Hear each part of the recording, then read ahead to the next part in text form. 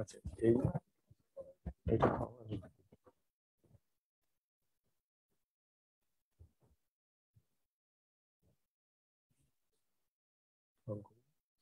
এইটা এখানকার জন্য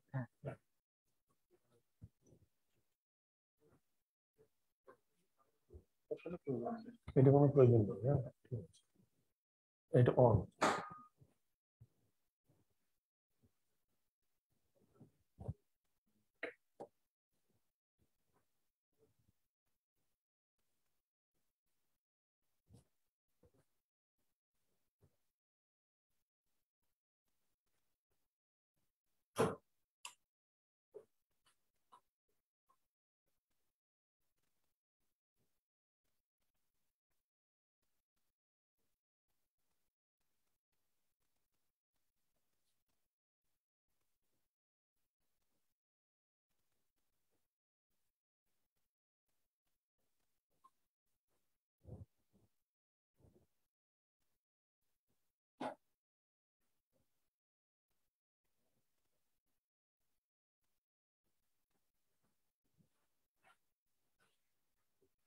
এইটা কি আমি লাগবে? এটা তো লাগবে।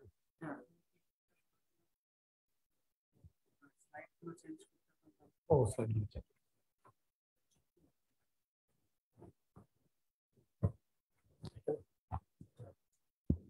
ওকে ঠিক ওকে।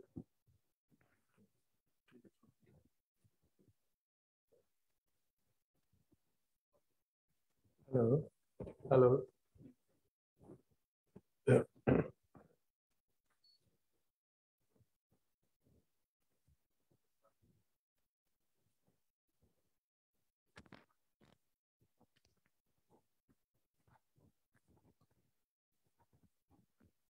Hello.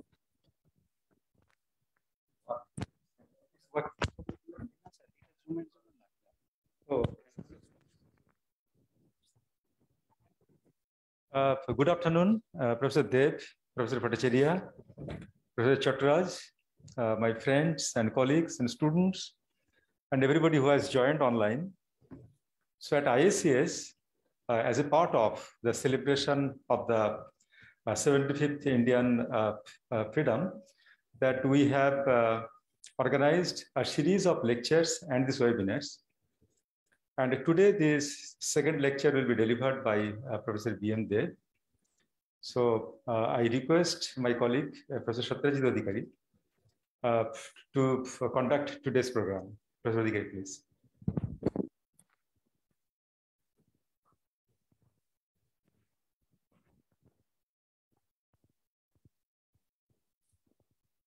So good afternoon, everybody. And it's my great pleasure that I'll be conducting and I will be inviting the chairman of this session for an eminent quantum chemist like Professor B.M. Dev. When we are starting our PhD time, then we used to know that one of the grand old quantum chemists, and among them, one of them is Professor B.M. Dev. And to chair this session, may I invite Professor S.P. Bhattacharya to introduce Professor B.M. Dev.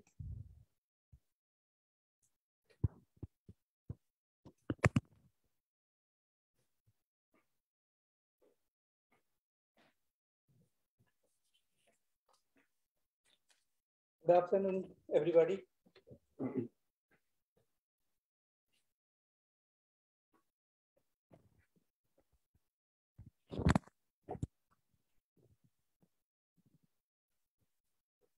Thank you, Professor Aposh Chakraborty, Director IACS, for granting me the great pleasure and privilege of introducing Professor B.M. Dev to the audience of this webinar this evening.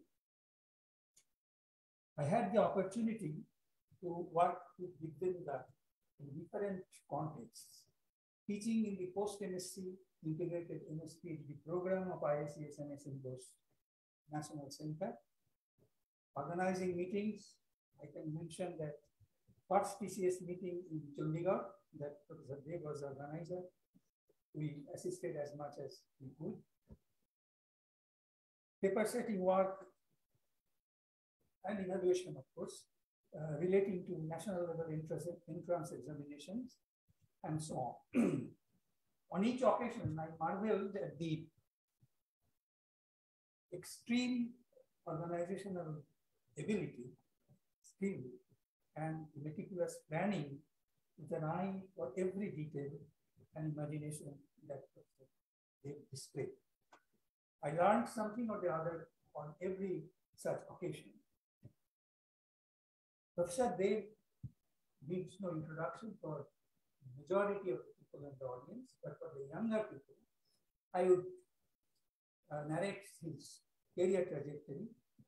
Professor Dev did his MSc in physical chemistry from University and joined IACS to work for his PhD degree with Professor Shantiranjan Padik, the great polymer chemist of that day, who was the head of the physical chemistry department. But a year later, he moved to the Institute of Mathematics, Oxford University, from where he obtained his diploma in advanced mathematics and followed it up with a DPhil degree in mathematics under the tutelage of Professor Charles Pulser. On returning to India in 1969, Vidyendu again joined IACS as CSIR tool officer, and then about a year later he moved to IIT Bombay for a brief period, moving out once again to IACS planning.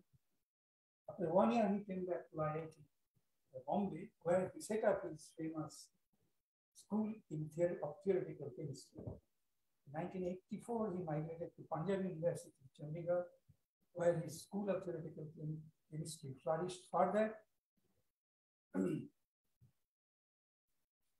Professor Dev superannuated in 2004 and came back to the city of joy once again and continued working in various capacities. First in the SNO Center for Basic Sciences, IACS Kolkata, Vishwabharati University, which granted him the status of scholar in residence. Professor Dev has been an extraordinary teacher and a scientist of excellence. He practiced both teaching and research, not merely as a profession, but as a deeper pursuit of life, blending passion and imagination, dedication and creative thinking. Naturally, he attracted bright young students from all over India, whom he mentored and helped grow in stature. I can see one of them in the audience, in Professor Chaturaj. I do not know whether Papan has joined online. They are very, very well known for their contributions. His emphasis throughout has been on building up understanding, concepts, just not merely getting numbers. His highly influential works titled The Force Concept in Chemistry and The Single Particle Density in Physics and Chemistry have motivated many young students of those days to take up theoretical chemistry as their pursuit. His work on the concept of stresses in molecule, quantum fluid dynamical approach to chemistry and physics of collision systems, time-dependent density functional theory, which is a pioneering work, response of atoms and molecules in super-intense electric fields and magnetic fields, reveal his breadth of understanding and depth of imagination. He has received numerous awards, Santishwaru Bhatnagar Prize, and he is a fellow of all the Indian Academy of Science, Indian Academies of Science, fellow of Third World Academy, and to name a few. Professor Dev has, many do not know, Professor Dev has multidimensional cerebral existence, covering the entire spectrum of science, arts, literature, music, and culture. His book, published by Vishwabharati in 2055, entitled Peacock in Splendor, Science, Literature, and Art in Ancient and Medieval India, is an eloquent testimony to his intellectual multidimensionality. For quite some time, Professor Dev has been working on the ancient and medieval Indian contributions to mathematics. Professor Dev is a highly accomplished speaker. His articulation and logical exposition keeps the audience spellbound and enthralled. I have experienced on many occasions. I'm sure his lecture today, titled The Jewel of the Serpent, Glimpses of Mathematics in Ancient and Medieval India, 3000 BC to 1600 AD, will be no exception, and we are sure in for a very rich film. With this, may I request Professor DMJ to deliver the lecture on the occasion of, as a part of celebrations of Azadi Amrut Mahotsav. Professor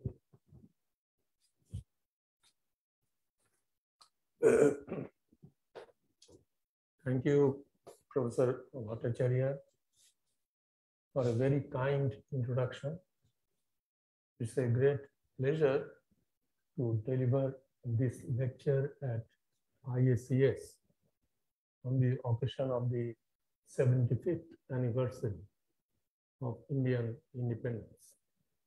And I am really grateful to Professor Tapas Chakraborty, Director of IACS, for giving me this opportunity.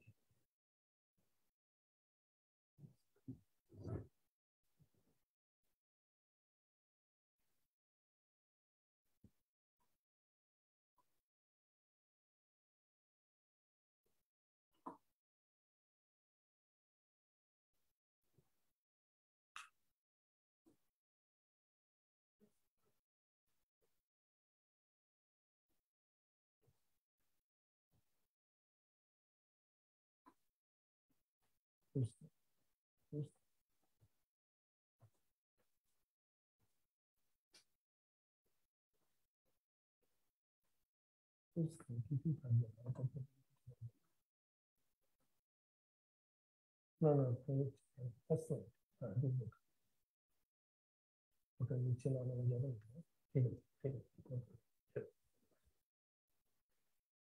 Okay, so the first line is missing, but that is the title.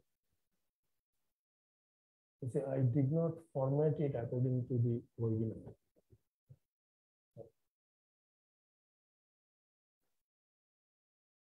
This is okay.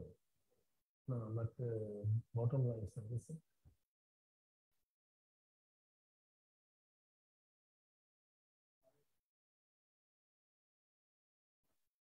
No, me रखना होगा नहीं ये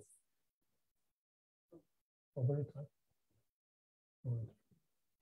So this lecture, as Professor mentioned, most of the material in this lecture has been taken from the Peacock book, and I must acknowledge, because not many people know, that scholars from many countries have been fascinated with Indian culture and civilization, and they have devoted practically their entire lives to such studies.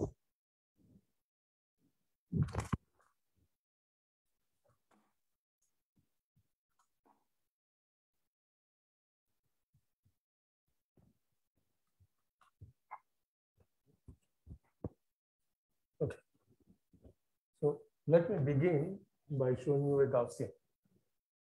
So the abscissa here is perceived knowledge about original contributions to human knowledge from ancient and medieval India. And the ordinance, the ordinate is the number of persons. Now on the right hand side extreme, there is no yet.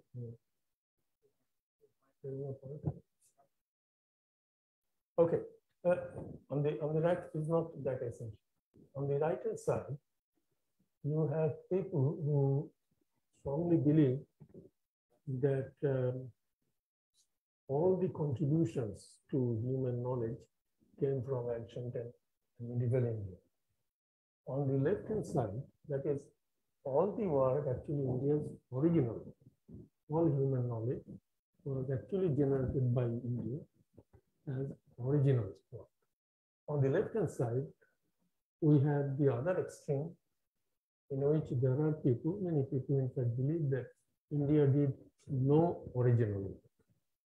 All the work that we refer to being Indian are actually borrowed from Mesopotamia, including Babylonia, Greece, and Egypt.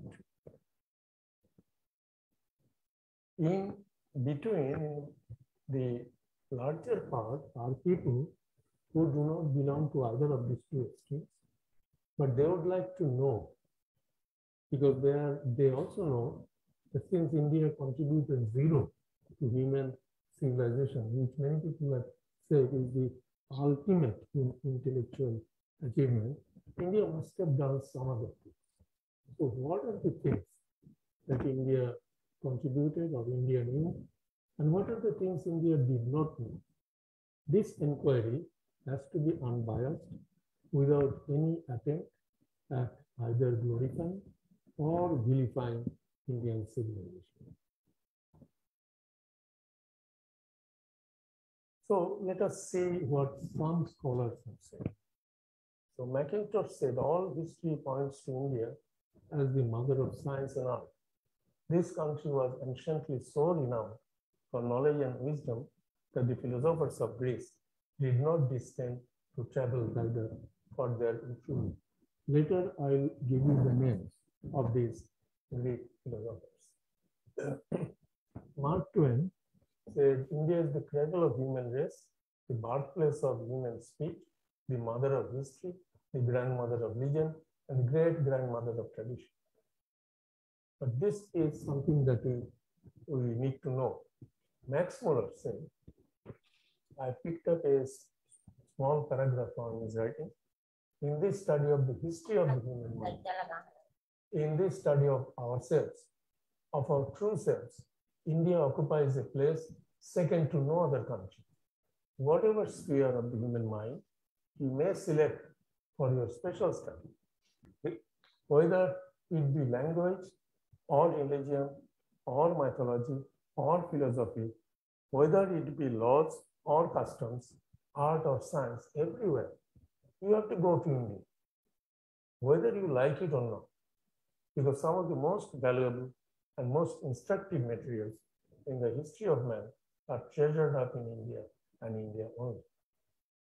Now, India was not only known for knowledge and wisdom, it was also called the land of milk and honey. So, throughout the ages, plunderers and barbarians descended in hordes upon India and took away India's wealth as much as they could. So this is a plot of global contributions to world's GDP.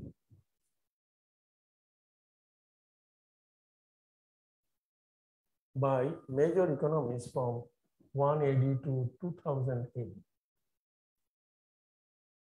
The orange line is India's contribution and the red line is Chinese contribution. We see from this, can you see this picture from the back? It's not full screen. The beauty of the pictures will not come unless it is full screen.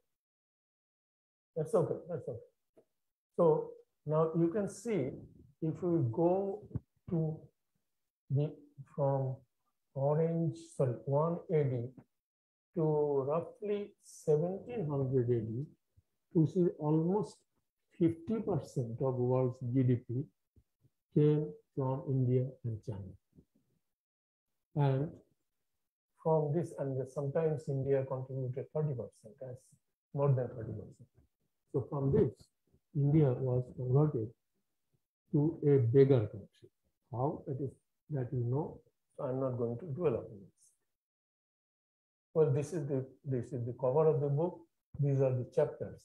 I would only point to two words here, 2 or 3 words. First, Indian tourism. No other civilization in the world, as far as I know, said everything in the universe is connected to everything else. That is holism. You cannot, for example, you cannot discuss chemistry without talking about physics, mathematics, or biology, or other things. There are many other things. So The ancient Indians made this explicit statement. If you go down to the bottom, then there is the two words feminine mystic. So there is also one civilization in which women occurred through about 5,000 years. Not only physically, but the concept of love. Now, how were mathematicians regarded in the ancient world? Now, this I learned from Charles Coulson, whose name Shankar mentioned. Charles Coulson was a very devoted Christian, enlightened Christian, and he was a preacher. Every week he would preach in the university church on Sunday, and I was invited to a few of these. I did not attend any of these. Now, he knew, but he did not say anything to me. And Charles Coulson, when he was president of the British Mathematical Society, in a presidential address, he quoted a part of this. I thought it cannot be the complete truth, but Professor Coulson had said. So I hunted it out. The good Christians should beware of mathematicians and all those who make empty professions. The danger already exists that the mathematicians have made a covenant with the devil to darken the spirit and to confine man to the bonds of hell. So even with the full weapons, anybody can find it out. What was this situation in India? In India, mathematics and practitioners of mathematics, mathematicians themselves, were held in very high esteem. And mathematics actually penetrated all aspects of human life in ancient and medieval India. In Vedanga Jyotisha, we have this, like the crest of the peacock. There is a book on Indian mathematics titled The Crest of the Peacock. So I did not choose that. So, and the jewel of the serpent. Mathematics stands at the head of all sciences. In the world of modern sciences, we see a clear reflection of this. So mathematics is at the top, which is not seen here because it is hidden. In physics, chemistry, biology, everything, including applied sciences, emerging technologies, including quantum computing, new drugs and delivery systems, new catalysts, etc., etc. All emerging technologies are found in this. And everything in this frame is connected to everything else. Now, this is the network of interconnectivity between modern sciences, social sciences, and fine arts. What are the foundations of mathematics in ancient and medieval India? Numbers, algebra, and geometry, as well as their interconnectivity, form the foundations. Excuse me. From the foundations of ancient and medieval India mathematics, as they have done with modern mathematics. These are the foundations of modern mathematics as well. Indians were exceptionally adept in numbers. The last inheritor of this grand tradition was Srinivasa Ramanujan Iyer. Geometry provided the common cognitive feature in the human brain. And therefore, this linked major civilizations across the world. It was not only the Greeks who highlighted geometry. For example, Plato, the great Greek philosopher, had designed a temple. I found it here. He put an inscription on the door of the temple. Let no one who is ignorant of geometry enter here. So geometry was considered very important. For example, an ancient rock painting of India has the same geometric pattern as a rock painting in Bolivia, which is younger by thousands of years and separated by nearly 10,000 kilometers. But nobody should make the mistake of thinking that Bolivia copied from India. These are mistakes which a number of so-called historians have made. Innumerable mistakes. We should not make mistakes. On the left-hand side, we have the Bolivian document.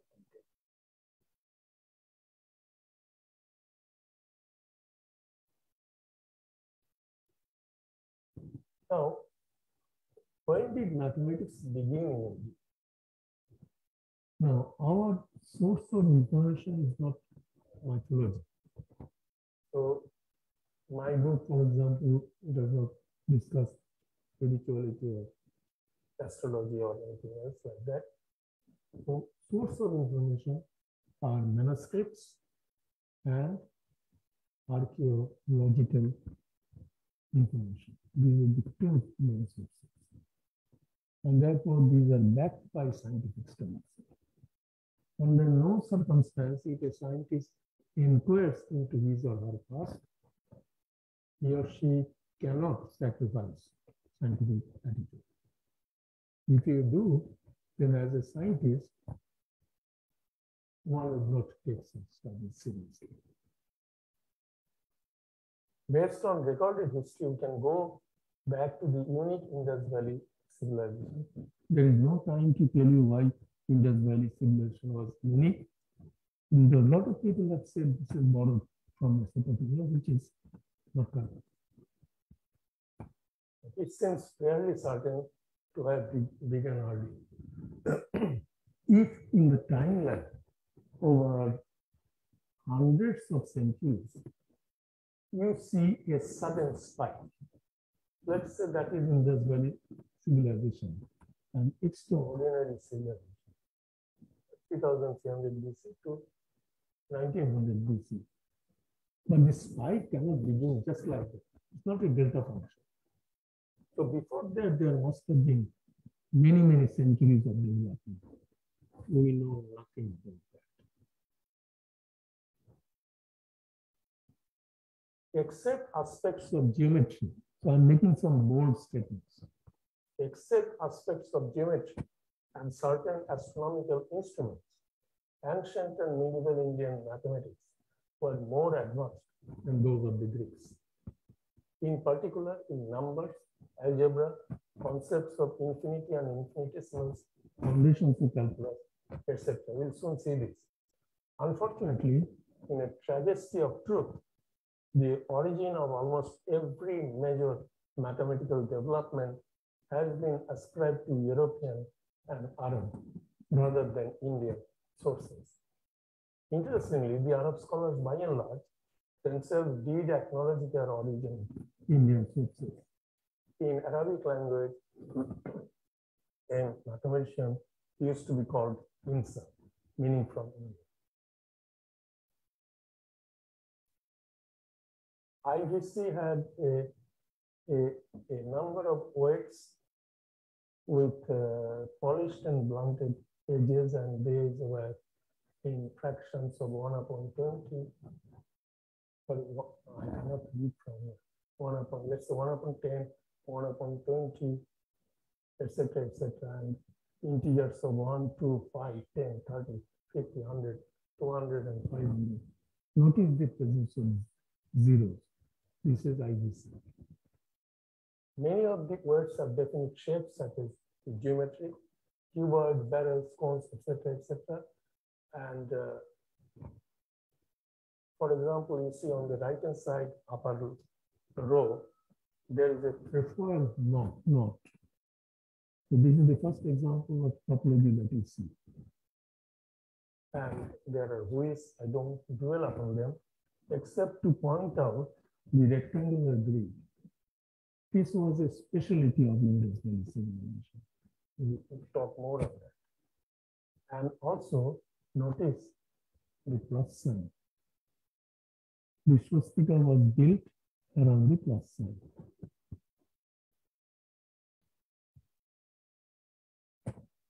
So this is artist's impression of Mohenjo-daro, Indus Valley civilization. This is unique rectangular grid structure, which penetrated deep into the Indian psyche over a millennia and also adopted by city planners all over the world. The claim that Indus Valley civilization was destroyed by Aryan invasion in do not accept it. No scientific study would support it. And I haven't shown that. 800 AD, there was a large temple complex in southern India called the Vaishnava temple in Srirangapatnam. If you see the layout, looks almost like this. Nearly 4,000 years, considered by thousands of years, which shows that, as I said, it had gone deep into our side. We think of grids and making such rectangular, huge rectangular grids accurately cannot be done without Pythagoras' theorem. And therefore, Pythagoras' theorem, fairly certain, was known in India, Egypt, and China before Pythagoras. Come to the period, and we come to Shulva Sutras, 800 to 500 BC. Although they are the oldest mathematical texts in the world, they are not formal mathematical treatises. They are appendices to the Vedic scriptural text known as Shloka Sutras and explain the construction of squares, rectangles, parallelogram,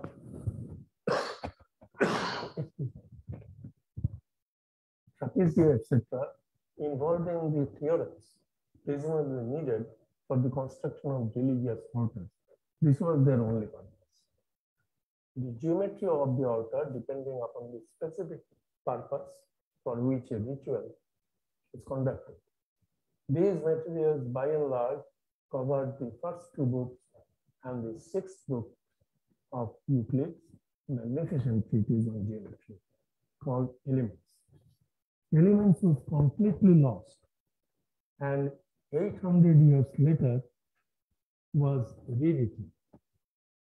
The question is, you would say, if it was lost, how did we rewrite it? Why did we get? If somebody is still more skeptical, will ask, did somebody named Euclid really exist? These questions are unanswered. Just as it is necessary to ask, did somebody named Homer exist? Did he actually write Iliad and Odyssey? Now it is established there was nobody called Homer.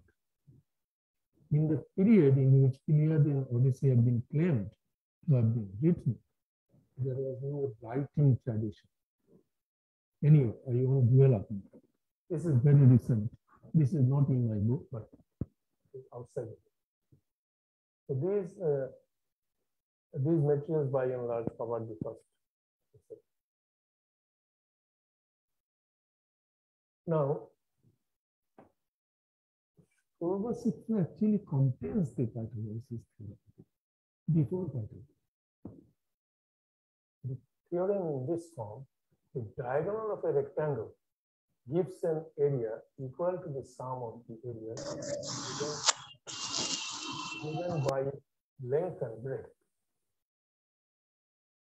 The Shulva Sutras have been dated before Pythagoras.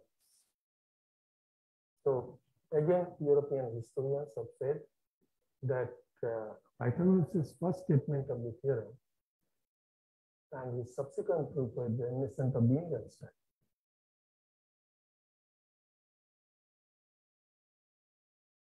Now, Shulva Sutra estimated pi equal to 3.125. To follow the history of mathematics all over the world, it is very interesting to follow the history of pi. And expectedly, the most accurate values of the history throughout the ages came from India. This is one of the Shulva Sutras, Bodhana Shulva Sutra. There is a construction of Goredo-Chahana altar. The required parameters are 5 layers of bricks. Each layer contains 200 bricks. of the total area 7.5 square Purushas. Now, Purusha, man, was a unit of length. This was mentioned in Rig Veda. Use square bricks of 4 different sizes. So anyway, bricks have been given, their areas have been given, and the number of bricks in each layer has been given. And if you employ this, you get 2 linear indeterminate equations. How are you going to solve this? Can you solve this by using present-day mathematics? No. There are 8 unknowns here. Linear indeterminate, and Bodhana Sutra solution of this. I myself checked the solution, this is correct. But how did they get it? What was the method? No information. So for a scientist who is inquiring into this, it is extremely exasperating to be said, this is the result, you take it, you believe it. The poor guy would ask, what is the method? No answer. And this is accurate. Okay. So these are the possibly earliest indeterminate equations, originally from India, but now named after Diophantus, the great mathematician. Hundreds of years later. This is not the only example. I will give you many examples in which India's original work was renamed after some years. In the present day, you would call it plagiarism. Present. And this is serious offense. This I mentioned about Garuda China, that is an altar in the shape of Vishnu's Bahana. The first layer of the Bakrapaksha Shena, that's a falcon with bent wings altar in Kosambi near Allahabad, 2nd century BC. The wings consist of 60 bricks of type A, it is still there. Whereas the head, body, and tail are made from 50 bricks of type B, 6 of type C, 24 of type J.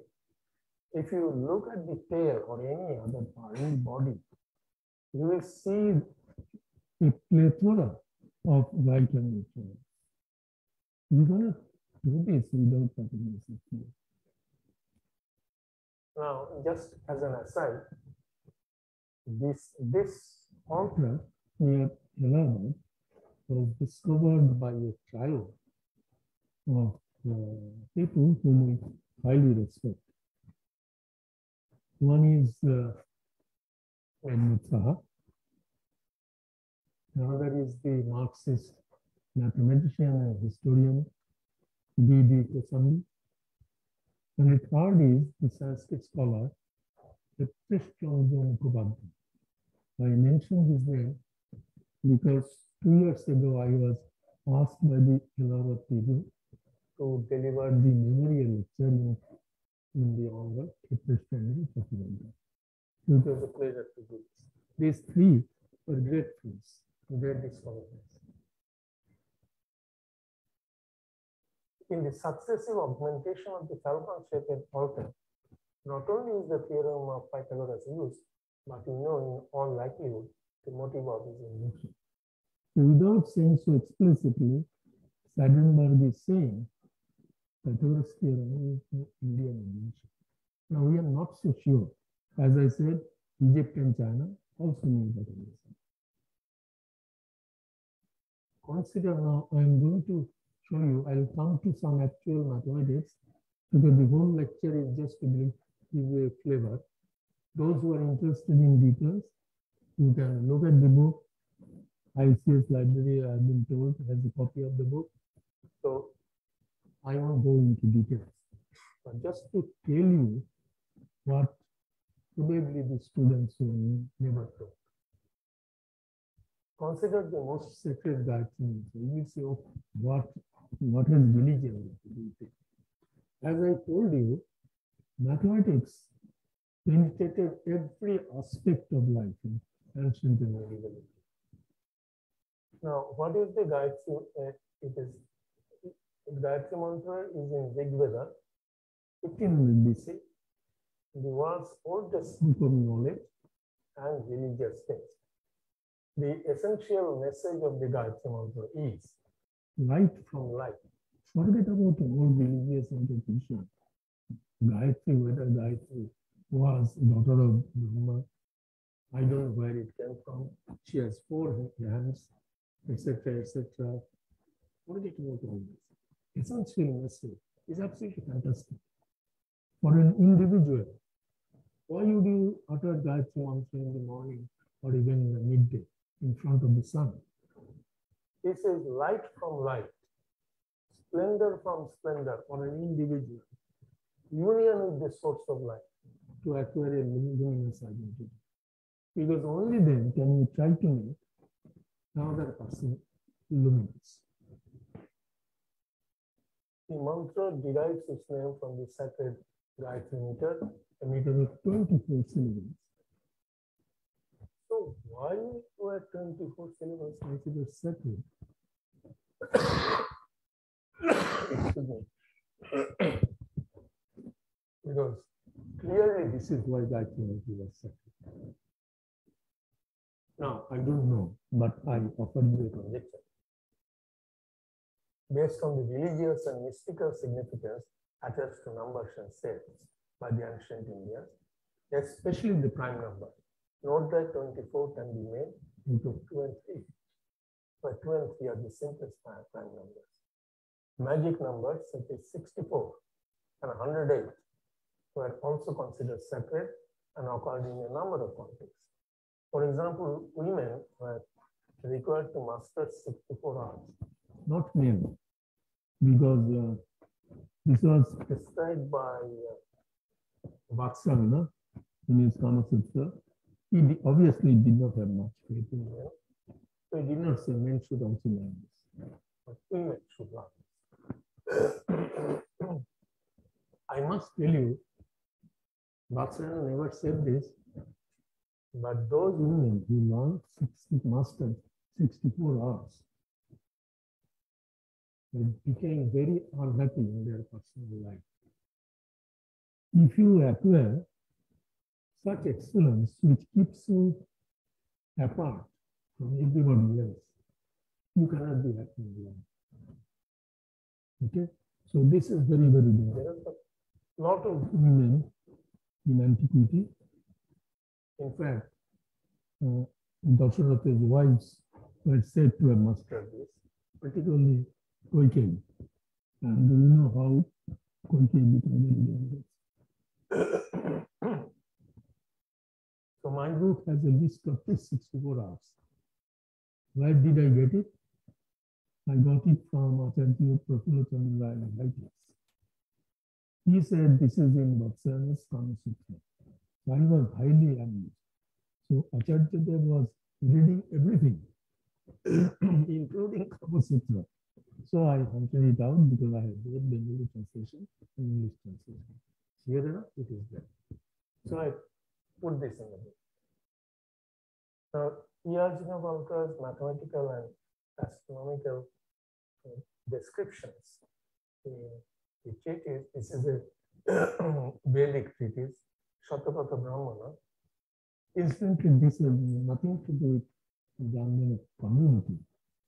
Brahmana means knowledge about Brahman. Said that the distances of the moon and the sun from the earth are 108 times the diameter of these heavenly bodies. What is this? How did you get it? You don't know. Is this correct? Well, the modern scientific values are this. It is not too much wrong. Additionally, the numbers 18, 36 occur again and again throughout antiquity. As for example, in the great epics, the Ramayana and the Mahabharata. For example, 36 was used in the time cycles of many events. As for example, in the Vedic eclipses cycle, and in the events described in the Mahabharata. The Jagati meter in Sanskrit has 36 syllables. The Mahabharata has 18 parvas. The Bhagavad Gita in Mahabharata has 18 chapters. 18 akshanis perished in the Kurukshetra war, lasting for 18 days. All of you might have read Mahabharata in some form or the other. You may not have noticed is 18 occurring all through. What is this? Why? There are 18 Puranas and so on. The Ramayana has 7 cantos and the prime number. Why not 6? In fact, it is fairly certain now that the original Ramayana had only 5 cantos, present from 2nd to 6th. The first canto was a later edition, and the 7th canto was still later edition. So, no epic anywhere was written by a single person. During Buddha's enlightenment, the beautiful daughters of Mara, this I'm taking from Ajanta caves, tried unsuccessfully to entice Buddha with 32 types of feminine. Again, a multiple of 2. There are also 32 attributes of a great man like Buddha. In modern science, see the connections. Several other examples of such magic numbers arising from simple prime numbers can be seen. Atomic shell structure, where you see these numbers. Nuclear shell structure, where again closed shells of nucleons are indicated by these numbers. Plethora of primes.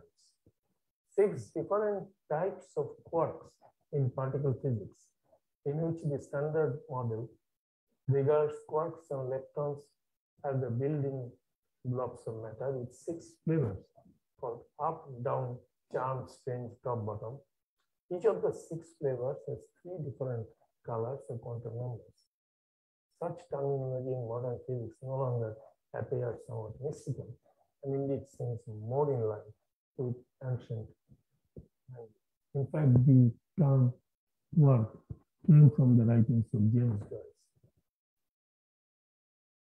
Okay, the eightfold way, which is a way of organizing subatomic baryons and mesons into octets.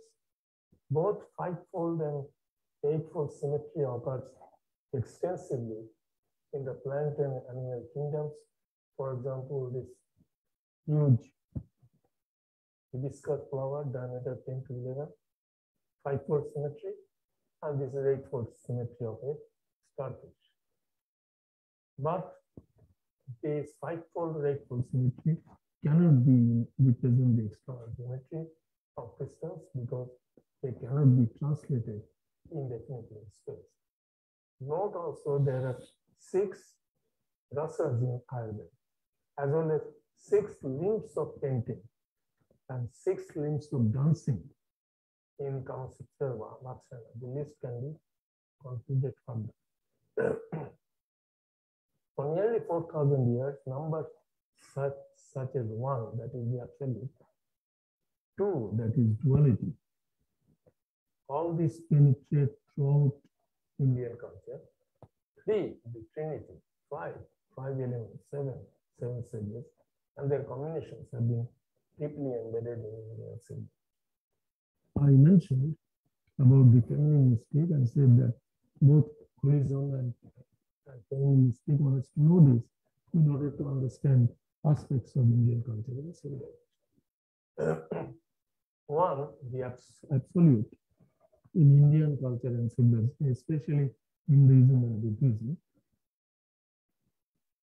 This is represented by a woman. The absolute in Indian culture and civilization is a woman. This is from Brihadharanya Upanishad associated with Shukla Ajadi. That is, this is actually background to appreciating Indian mathematics.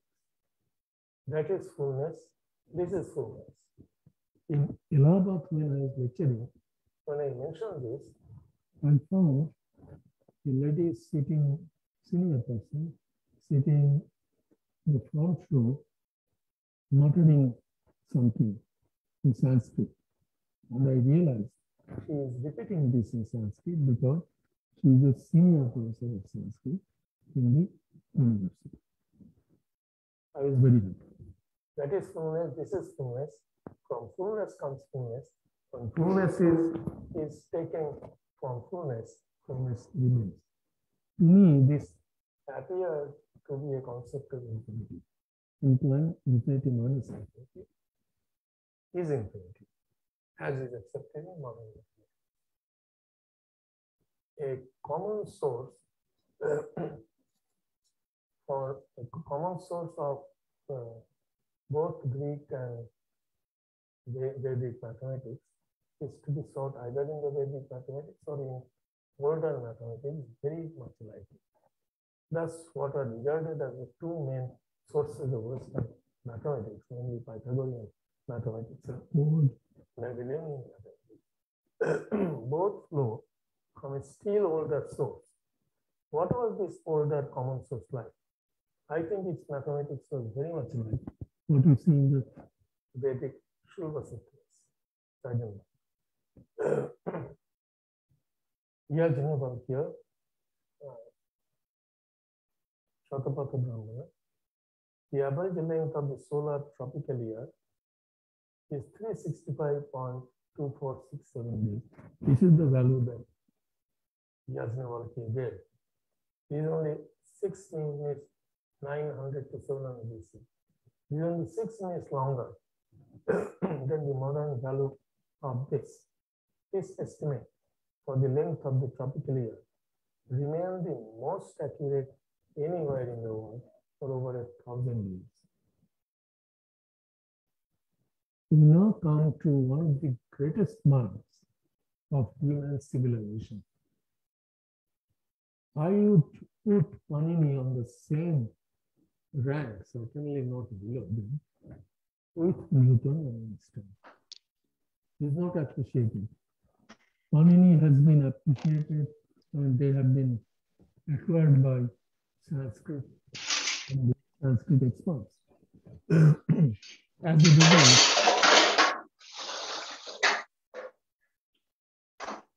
As a result, we have not understood Panini at all. What did he do?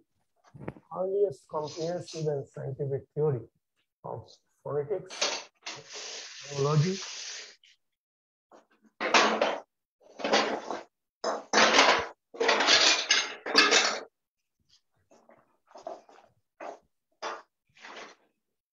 and botany. 3,959 rules of Sanskrit morphology. Compound rules for now.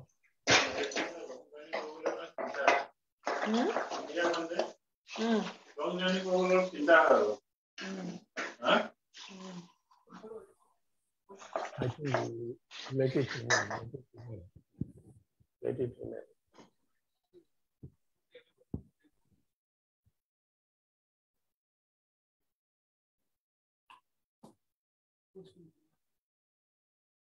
Yeah. 3959 rules of Sanskrit morphology. Sentences, compound nouns, etc. are constructed by ordered rules operating on underlying structures, like operators operating on functions.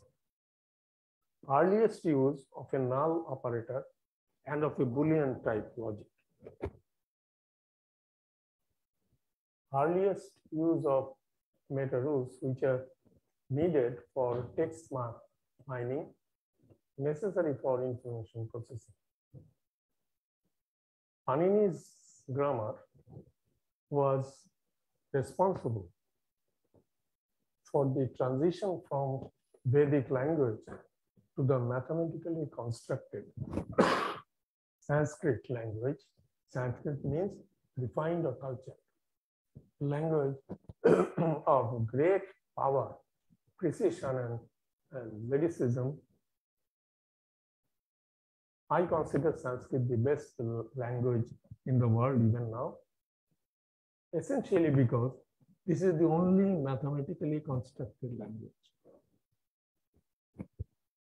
A hidden power of Panini's Sanskrit language was revealed by Aryabhata in coding numbers. For example, this 4320000 can be coded in only 2 letters,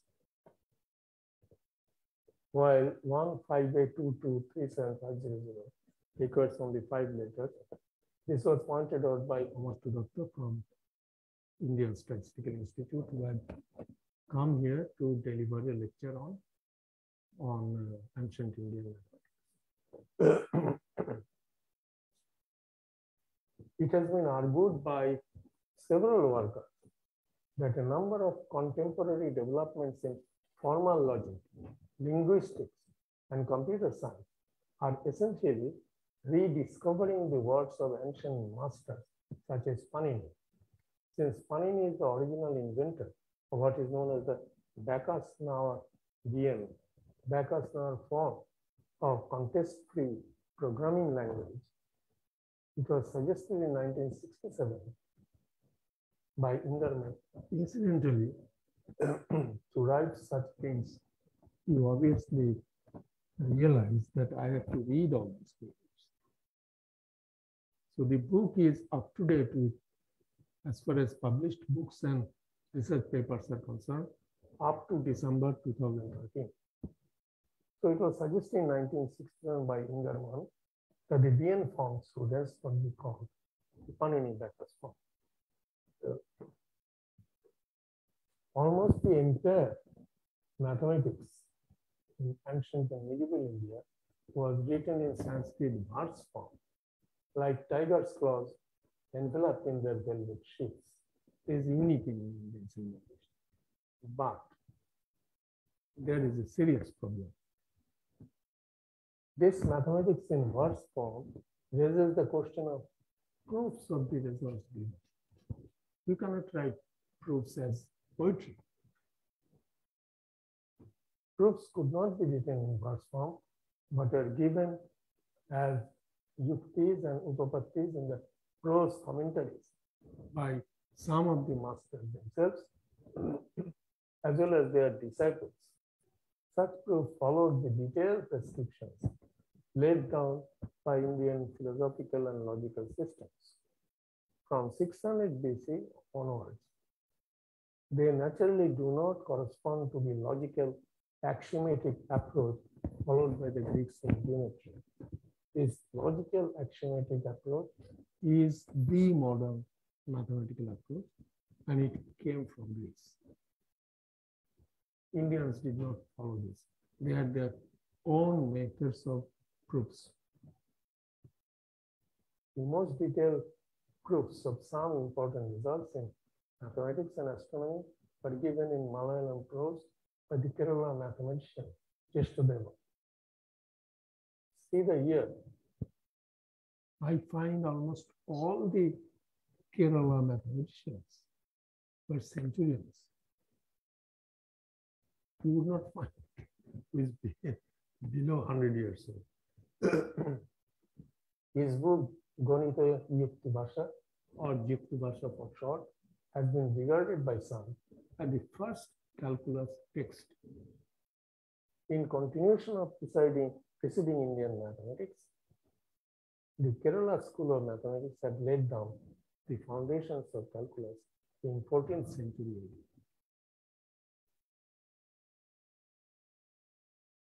Okay. Pingala Chanda Sutra. Pingala was a Jain ascetic. So he formed a treatise on music, particularly rhythm. Formed a matrix which he called Prostara for musical concepts. And the elements of the matrix can be reduced, increased to vary rhythm, emphasize some rhythm or the other. He invented the binary number system. Actually created magic with 0 and 1. The concept of a binary code similar to the Morse code. Look at the year 400 to 200 BC. First use of the Fibonacci sequence. Most of you would know Fibonacci sequence. This is the sequence in which every number is the sum of two preceding numbers. Creation of Meru Pascal's triangle, which is needed in a number of contexts, especially spin couplings, electron spin couplings, nuclear spin couplings. Let us hear what Tagore says. Those of you who may like to go back, this quotation by this comment by Tagore appeared in the second issue of Sankhya Journal, founded by Prashant Mahotsav. They were very close, Tagore and Mahotsav, and also Rani Mahotsav. And he persuaded Tagore to write on mathematics. Tagore protested, but extracted this from him. It's a beautiful thing. The enchantment of rhythm, I cannot read that. The rhythm which is inherent in the notes and their grouping. It is the magic of mathematics. This rhythm which is in the heart of all creation, which moves in the atom and in its different measures fashions gold and lead, the rose and the thorn, the sun and the planets, the variety and vicissitudes of man's history. These are the dust steps of numbers in the arena of time and space. What I know as intellectual truth is also not a perfect, is that not also a perfect rhythm of the relationship of facts that produce a sense of convincingness to a person who somehow feels that he knows the truth. We believe any fact to be true because of a harmony, a rhythm in reason, the process of which is analyzable by the logic of mathematics. This is Pascal's triangle. Every row is a binomial theorem, manifestation of the binomial theorem. The sum of numbers of the diagonals which I've shown here form the Fibonacci series.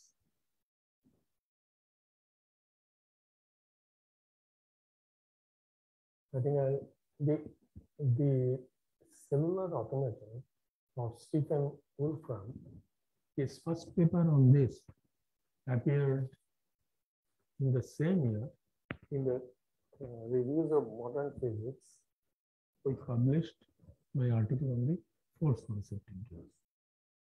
So this is a path-breaking paper.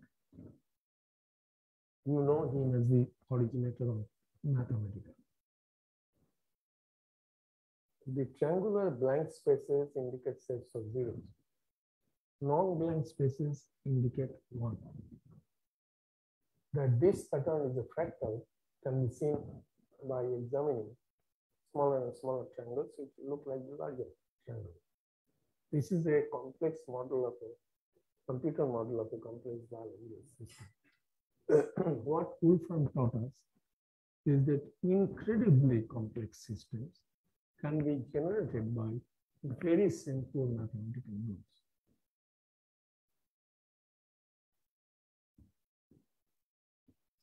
A subject known as Vikalpa or combinators was known in India but not elsewhere.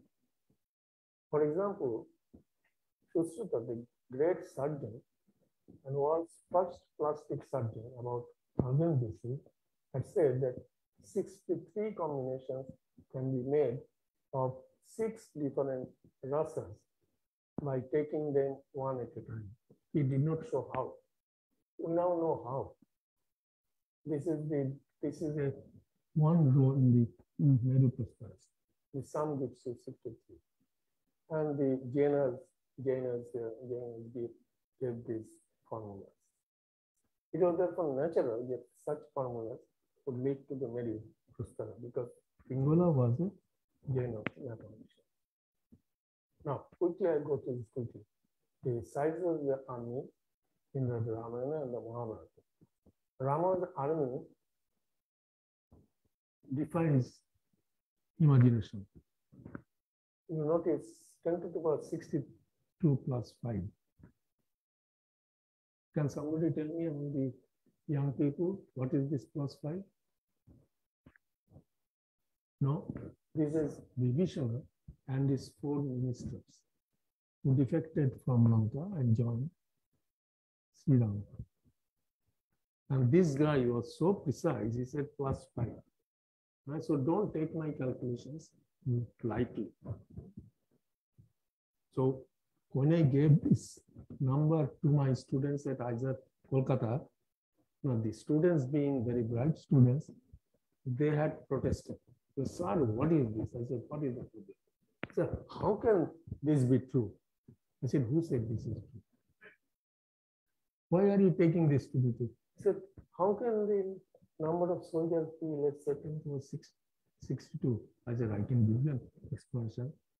Don't calculate only the monkeys, bears, and other animals, or some humans also. Calculate all the insects, ants, etc. All animals, all insects. So I don't know, you might reach 62. Ravana's army, you see, poor Ravana. He had no chance before the Rama's army. I felt sympathetic when I saw this number. This is totally unfair. Kaurava's army, 11 Akshayanis, Pandava's army, 7. Pandava, there was, let me tell you, the trick in Mahabharata was enormous. There was no way Pandavas could win against Kauravas. Absolutely no way. Because man to man, including Bhishma, man to man, warriors on the Kaurava side were better than those on the Pandava side. Pandava side had Krishna, which cancelled out everything. Now I give you the, what was the composition? This is Mahabharata.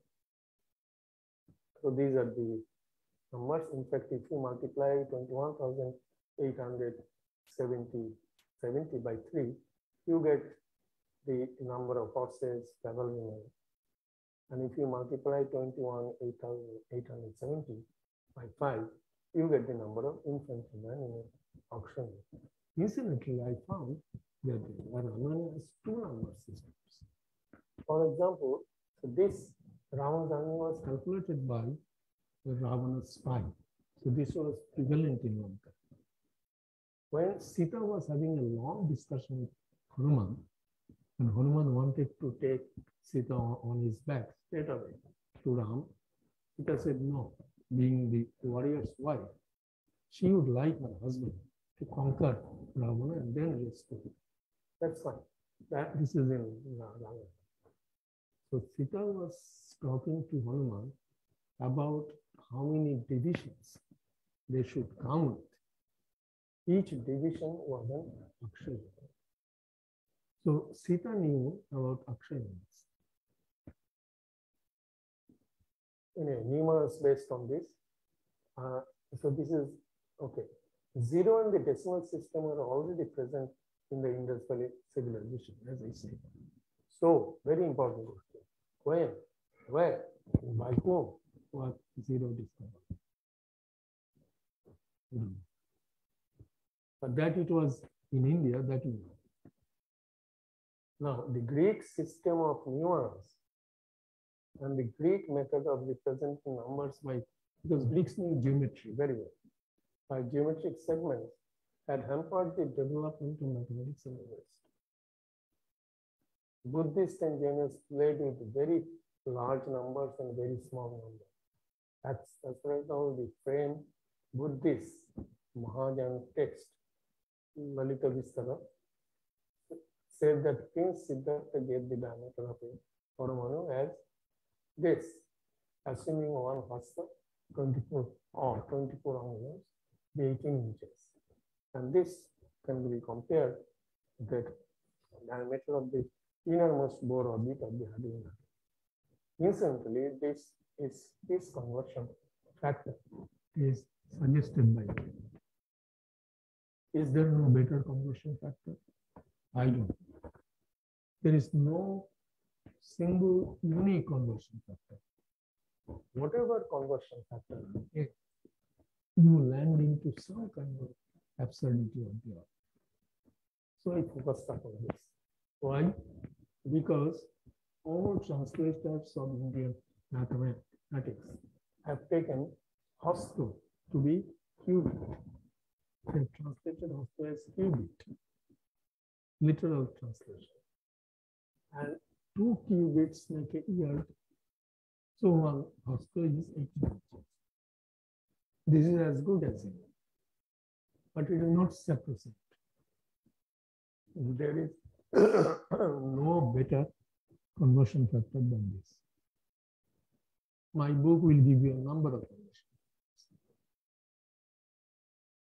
Again, contrary to what is taught to generations of our students, the Naya Vaisheshika atomistic philosophy was propounded in India around 600 BC by Konado et al. And lasted for 2,200 years.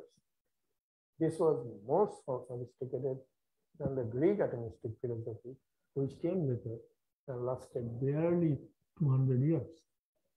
And chemistry and physics students learn the less sophisticated Greek description rather than the Indian sophisticated one. Now, Greek philosophers, Pythagoras, Thales, Anaxagoras, Empedocles, Democritus, Paracelsus et al. Are said to have visited India, known to be the country richest in knowledge and wisdom, to study Indian medicine. This is from Greek history. Surya Siddhanta, trigonometry. I think I'll skip this because I'm running out of time. Except that the word J. So this is about trigonometry, Indian trigonometry. The word Ja and Koja eventually become sine and cosine respectively after a mistranslation. Ja was translated by Arabs as Jeep, confused with Jair, which means heart, bosom, fold, Bekar, translated in Latin as sinus, heart, bosom, fold, Bekar, finally translated in English. Now we come to Aryabhata. I'll go to Aryabhata, Brahmagupta, and Bhaskara too. There are many others. So now we have come to the golden age of Indian mathematics. Okay. There are other famous mathematicians. I mentioned them in my book, but and their works as far as we could. Aryabhatiya, a major work in mathematics from India, contained only 121 couplets in Sanskrit, not more than 10 printed pages in a book of today. Incidentally, have you ever, young people, have you ever thought, how did these people do mathematics? You need a lot of rough work to do mathematics before you reach the final answer. There's no paper, no ink. What did they do? What did the Greeks do? Greeks had a beautiful writing medium, the sand on the seashore. Indians did not have this. So mathematics largely developed on the river banks. For example, Ganges in the north and Nila River in the south. Kerala mathematics developed there. But mud is not as good a writing medium as sand. Yet the ancient India did that. Not more than 10 printed pages. Now, there are a lot of diehard believers who say that much before 1000 years before Copernicus, Aryabhata proposed the heliocentric solar system. That is, planets move around the sun, not sun moving around Earth, as propagated by Catholic Rome. If you say the reverse, this is heresy, and therefore Giordano was burnt at stake. Galileo would also have been burnt at stake, but he had learned his lesson. He said, no, everything that I have said, I have written, they're all wrong. So he was imprisoned. But in the prison, he kept on writing his research and kept on smuggling these out to his disciples. Discursive. So we don't know that whether there is no explicit mention of this in Aryabhata, but historians feel there is a strong indication of this in his calculation of planetary periods. So he gave this period of rotation of the Earth, very precise concept of infinitesimal to express the near instantaneous motion, which he called Tatkalita Gati. It reminds you of Tatkal tickets. Okay, so maybe because this add 14 multiply for 200 multiplied by etc. to get approximately the circumference of a circle, diameter 20,000 plus 5 equal to 3.1416. This is in the foyer of the main auditorium of Science Institute. Aryabhata seems to have used perimeters P minus P plus of the inscribed and circumscribed regular polygons of 384 sides for the unit circle. Unit circle means you take diameter to unity. Unity can be 10 miles, 100 miles. Okay, so you can have more sides of a polygon. Archimedes used a 96-sided polygon. Indeterminate equation, Diophantine equation. Okay. Now let me tell you the most famous work of Aryabhata 1. Integer and general solutions of the indeterminate linear equation x plus c equal to by. You cannot solve this by a modern method, right? The method which he gave is known as Kuttaka. Kuttaka means pulverize. Keep on pulverizing, you will get this solution. Okay, pulverize what? So let us take the equation 137x plus 10 equal to 60y. Divide 137 by 60. Keep on dividing, okay? So the quotients were, notice, 2, 3, 1, 1. Okay. Now, the number of quotients excluding the first one is 3. Here we choose a multiplier such that on multiplication by the last residue, which is 1, and subtracting 10, the constant in the equation from the product, the result is divisible by the penultimate remainder, that is 8. Thus we have 1 multiplied by 18 equal to, 1 multiplied by 18 minus 10 equal to 8 times 1. So the multiplier is 18. Now from the following table, the quotients come first, 2, 3, 1, 1. Then the multiplier, and the quotient of 10 is 1. Now create the next columns. Take 2, 3, 1 from the previous column. Multiply 18 by the number above 18 and add the quotient. So this becomes 19. So put that and keep 18 there. Next column, you keep 2 and 3. multiply 19 with the number above and add 18. This gives 37. Keep 19. Next column, you see how the pulverizing is going on. Next column, multiply 2. Okay, by, keep 2. Multiply 37 by the number above, that is 3. Add 19, this is 130. Last column, multiply 130 by 2 and add 37. This is 297. So x equal to 130, y equal to 297. By repeated application of this, you can obtain a formula, a general integers solution, x equal to this, y equal to this.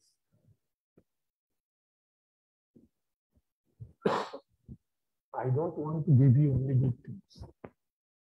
I have to do this because nobody does it. Aryabhata's own formulas for the volume of a triangular pyramid and a sphere were incorrect. Sorry to tell you because this is blasphemy. But as I said, your inquiry has to be how much they knew, how much they did not know. This was incorrect. 2, that is the volume of a sphere, was known to Archimedes. Those who claim that Indian mathematicians took results from either Babylonia or Greek mathematicians, I would like to ask them, why then Archimedes' result was not taken? Aryabhata came nearly 700 years later. Why was the logical axiomatic method of the Greeks not taken by the Indians? Why were there are a lot of things. Why the Indians did not take this? They developed things by themselves. You might have been wrong. The Egyptian Rhind papyrus, which is now in the British Museum, dated around 1650 BC, correctly gave the volume of a rectangular pyramid. It is now known that Greeks took a lot of results from Babylonia and Egypt. Brahmagupta. So we now come to the, okay, there are a lot of things. I won't go through this, right? Run out of things, run out of time. This is the indeterminate equation of the second degree. N(x) square plus c equal to y square.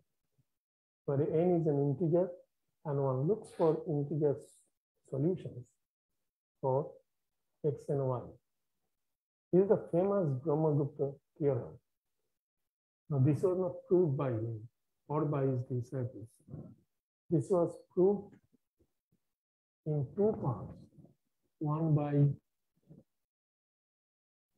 B.B. Singh, or B.B. Datta and A.N. Singh of Allahabad University, and the other by A.A.K. Iyengar. A.A.K. Iyengar's proof was published in the Bulletin of Calcutta Mathematical Society. So this is the theorem, and the theorem gives enormous power. If you know some solutions, you can create other solutions. This is known as the marvelous Chakravala method, cyclic method. This was rediscovered in Europe by Euler 11th century after Brahmagupta. A lot of results, Indian results, were rediscovered in Europe by Euler and his friends and colleagues. This rediscovery business is a, how should I say, is a little dicey.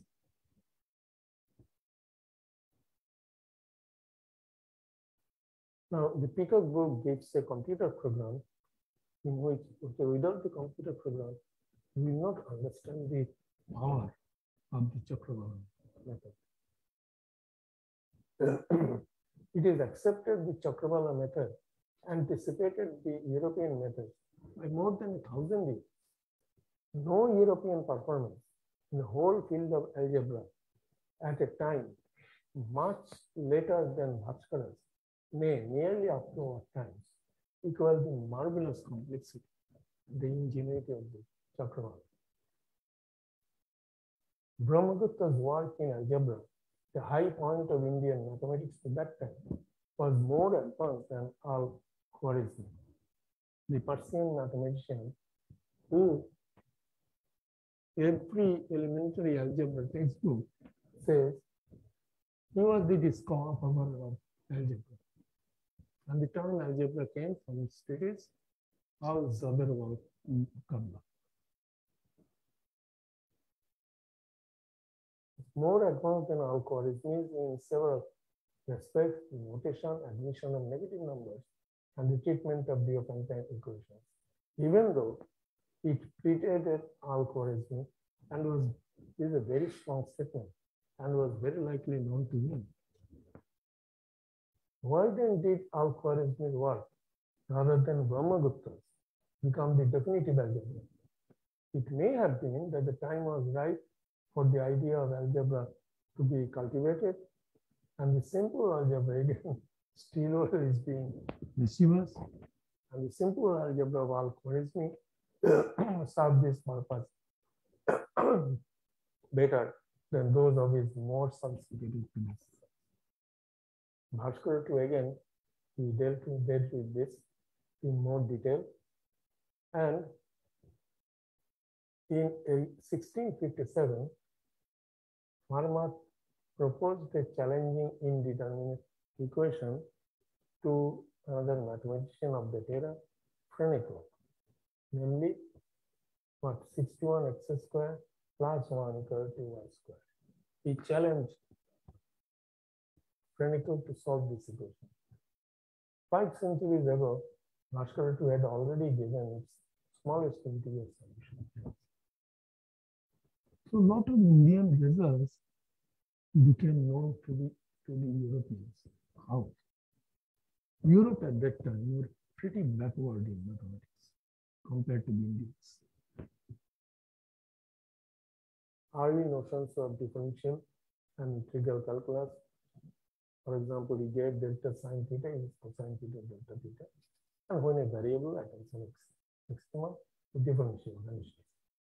The surface area of a sphere and the volume were given correctly by a very interesting process by dividing the surface and the volume into a very large number of very small elements and letting the large number go to infinity. So this was the concept of infinitesimal limits. Kerala School of Mathematics, 1300 to 1600 AD. So this is also in my title. The goalposts of time.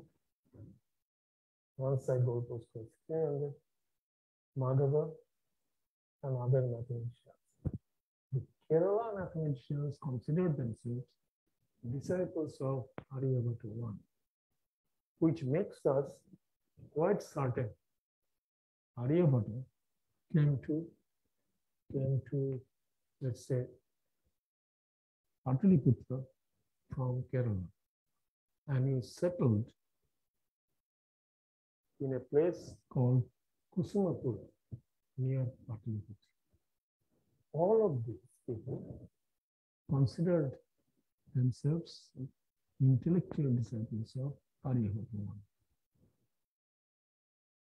Now, let me read out that passionate writing by C.K. Raju. He writes with a lot of passion and anger. Now, when you are a scholar, you can write with passion, but don't be angry. Infinite series expansions up to calculus and analysis for decimal fractions up to arithmetic. In India, these infinite series expansions were used by Madhava to derive trigonometric values accurate to third sexagesimal minute, and by Nilakantha to develop an accurate planetary model with elliptic orbit by 1501. You can check Copernicus's year. It is indeed remarkable. Now he's becoming sarcastic. It is indeed remarkable that these very trigonometric values, astronomical models, and infinite series first started appearing in Europe in the work of Christoph Clavius, Tycho Brahe, Johannes Kepler, B. Cavalieri, Pierre Fermat, and James Gregory, Newton's student. While Europe was still struggling to become acquainted with decimal fractions.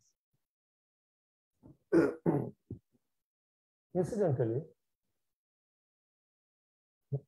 Tycho Brahe and Kepler were great friends. One of them was on the. It is only in the 20th century that the poisoned mathematician's body was exhumed, pointless. You are not going to get any trace of poison. So that must have been oxidized or decomposed, whatever.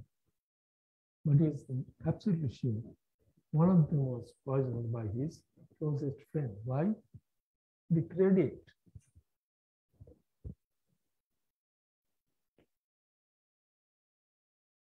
The Indian mind has always had for calculations and the handling of numbers an extraordinary inclination, ease and power, such as no other civilization in history ever possessed to the same degree. So much so that Indian culture regarded the science of numbers, as I mentioned before, as the noblest of its arts. 1,000 years ahead of Europeans, Indian savants knew that the zero and infinity are mutually inverse notions. I'll show you an art representing this. Mathematics and classical. I'll go through quickly. This is a wall painting of world tribe. Thane is not far from the light. Notice this is composed of almost entirely of triangles. It's a beautiful painting. This is Hiranyagarbha, or the golden jar, signifying the birth of the universe. Universe is an egg, Brahman. Compare with hydrodynamical flow and vortices, and a similarity which might make you laugh is an early single crystal X-ray diffraction electron density, because Shankar talked about my interest in electron density.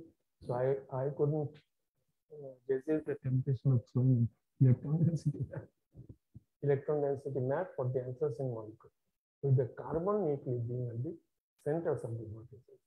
This is my favorite, the celebrated Sri answer. Now, this is the pattern. It has 16 plus 8, 24. I have all the girls left.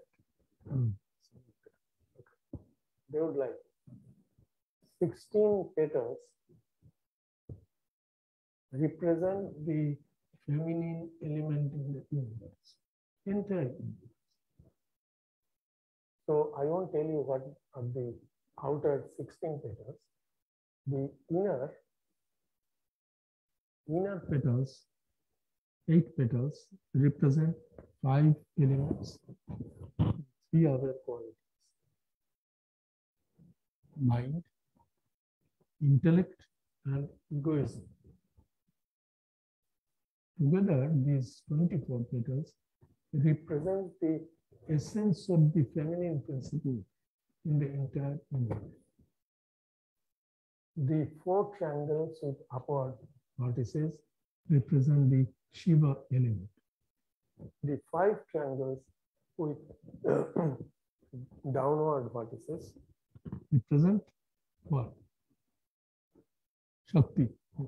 Shakti is element. All of you might know that Plato, being the geometry man, represented the fire element with a tetrahedron. No, I don't want to. This is an actual mathematics of the circles and lotuses of sea janta, as well as if you take an actual lotus in the form, and you take only the lotus calyx, you would see the seeds.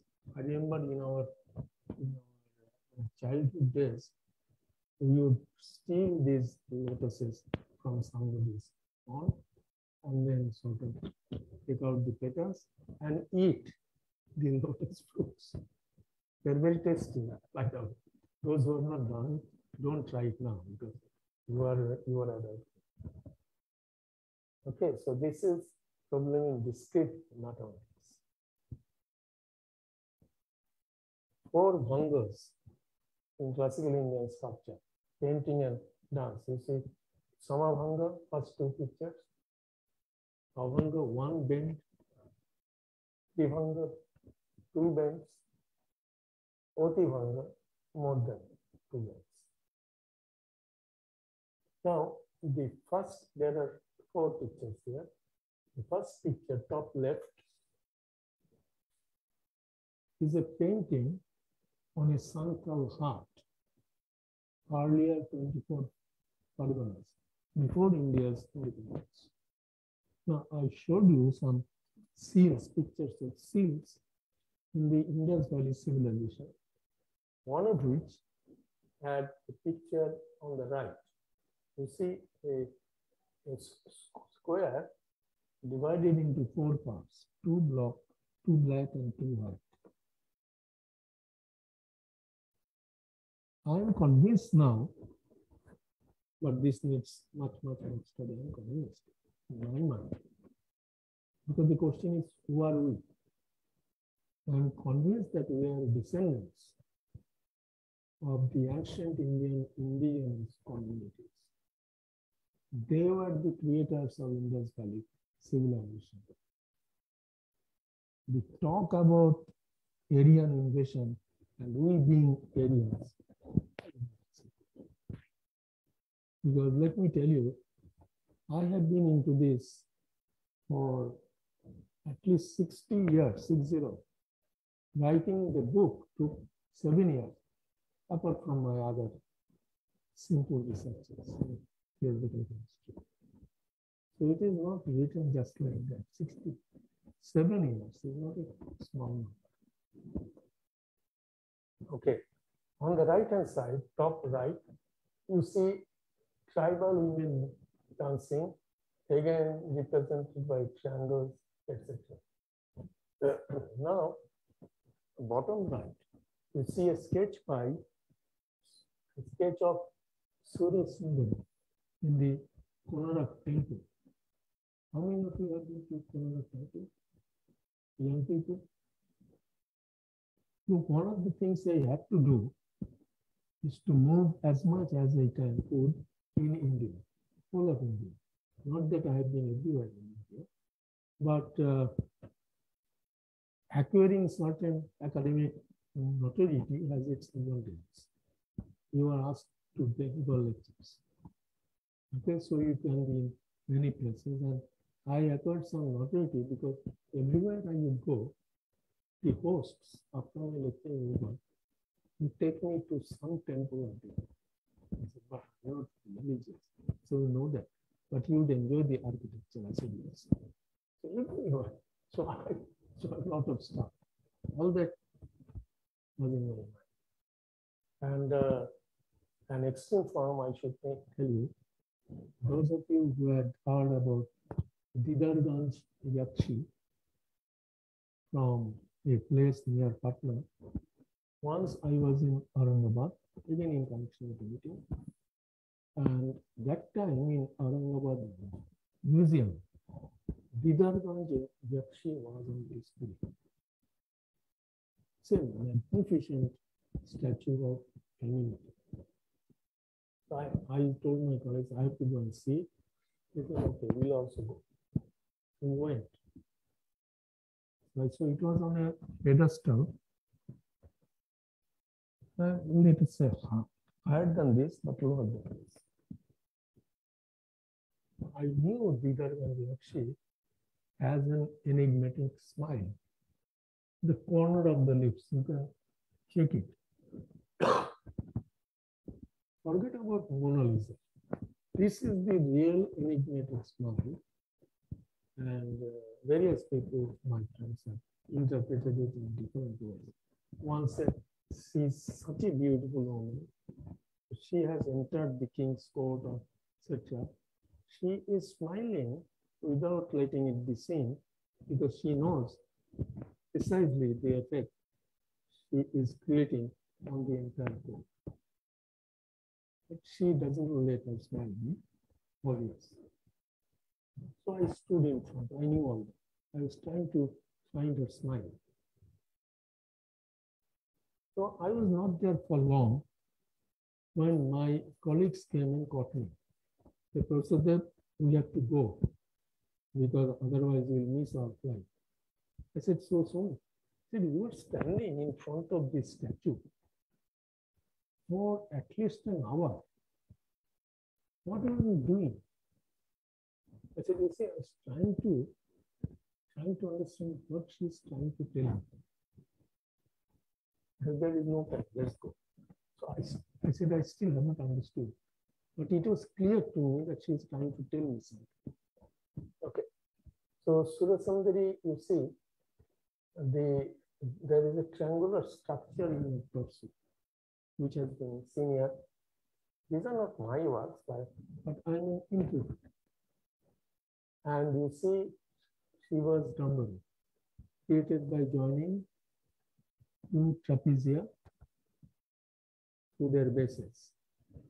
And the threads of the Dambari, just like an animal's torso. So these are interpretations. Now, we'll end with this. This is Durga Mahishasuri Mardini from Mamalpuram, which is called Mahabalipuram now. Goddess Durga, slayer of the buffalo. Now, you can see on the left half of this structure, a young Durga. She has released an arrow. It's partly broken, and Mahishasur with a mace in his hand, Durga assault with her gunners or with her soldiers were created to the breath of Durga as told in Markandeya Purana. Incidentally, the Mahalaya chant, very popular Mahalaya chant by Virendra Krishna Bharati, follows Markandeya Purana. Check that. So she is okay. This is the indication of the fight. Mahishasur is falling behind, so he is going to lose the battle. Why am I showing this to you? There was a young Swiss architect named Alice Bonner who asked this question concerning structure, stability, and fluctuations. These three together are the main theme of today's.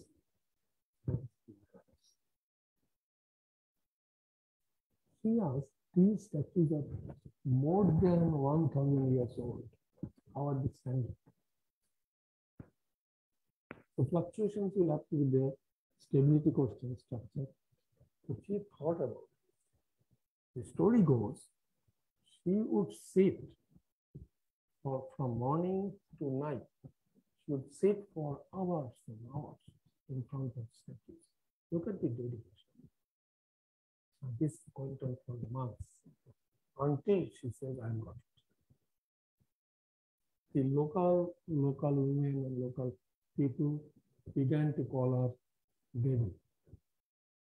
So they thought she was a reincarnation of Goddess Durga. Otherwise, how can she?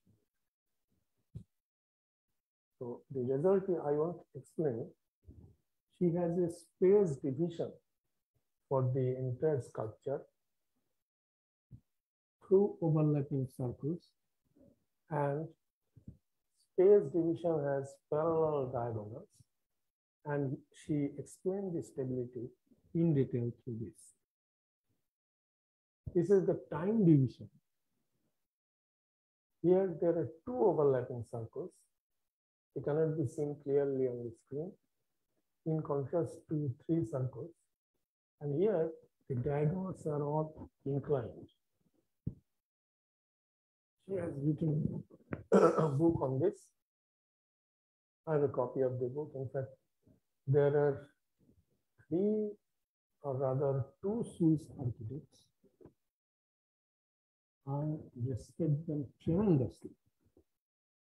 The insights they gave us, nobody else did. One is Alice Gunner, the other is Stella Kramrisch. I don't know if you know this. Stella Kramrisch was invited to India by Tagore. She was a dancer and an architect. She delivered a lecture on Indian culture, special lecture at the University of Oxford. She was a very young girl, probably not more than 20, and already known for her intellectual prowess. Tagore also had a lecture to deliver. Stella Kramrisch said later that when I came down from the dais after delivering my lecture, I was enveloped in a bare heart by the towering presence of Rabindranath Tagore. Very soon, she was invited to Shantiniketan by Tagore. She came in those days, very difficult to go to Shantiniketan. He says, I did not know this before, but Tagore himself came to receive me at the station. And two deer came with him to receive me. So beautiful. Okay. So this is geometry in Ajanta cave paintings. This is known as the Ajanta left-hand painting, known as the Talam on a grid. Tala is one palm. This is structure of Bodhisattva Avalokiteshvara Padmapana, meaning the Lord who looks down and has a lotus in his hand. Diagonalization is seen of Buddha's teaching. This is what I told you. I will show you both zero and infinity. This is Mula Prakriti, the root of nature or woman. Woman represents both zero and infinity. Note the symbolizing both void and infinity. Note the Sanskrit word for me. I tried to reproduce the color in the original painting. Very high powered scanner, HP scanner. This is not difficult. You couldn't do it.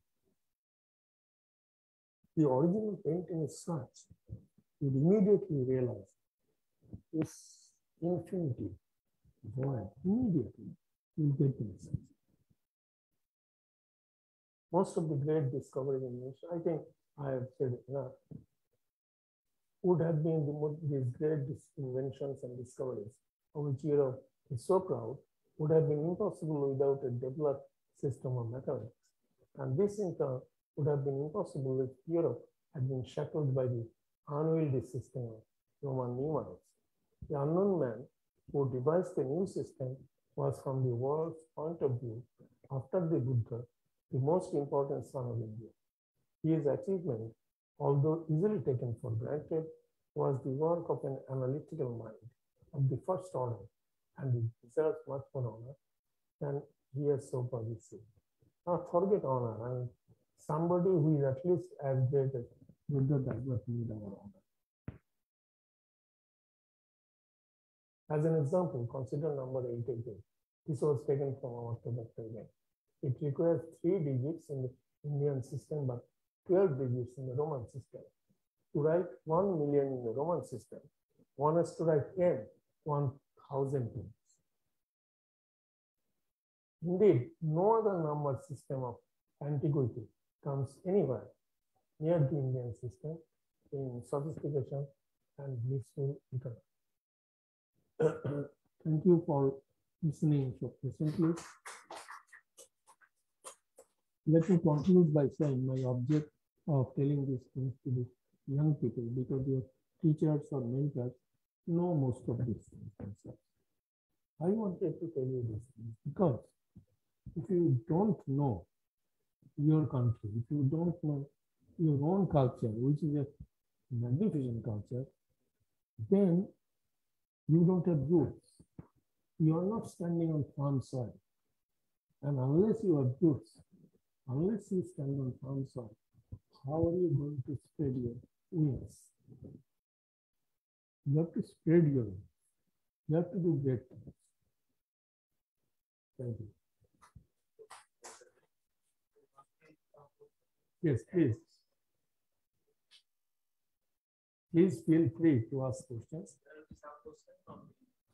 Yeah. I cannot see from here. Somewhere.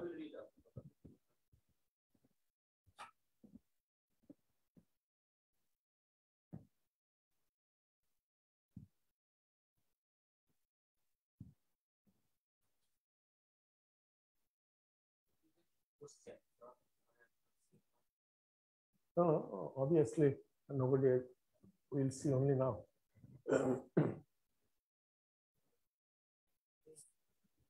Supriya Santra.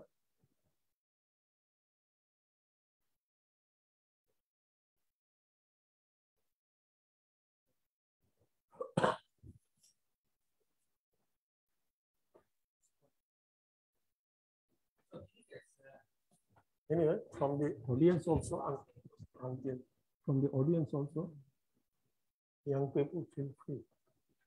You can even tell me that I don't believe any of this. Feel free.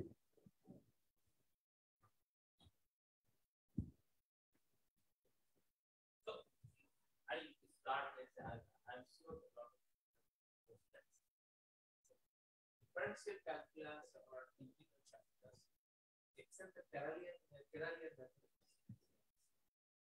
No, this began earlier, the concept.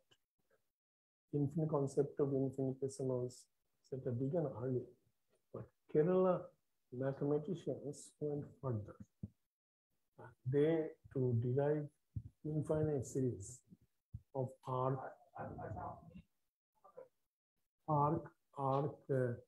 tangent x, or pi. Those who are interested gives derivations by Kerala mathematicians of these two infinite series. I could not find derivations of other infinite series, but arc, tangent, that is inverse, and pi. These two groups I have. So they have these concepts.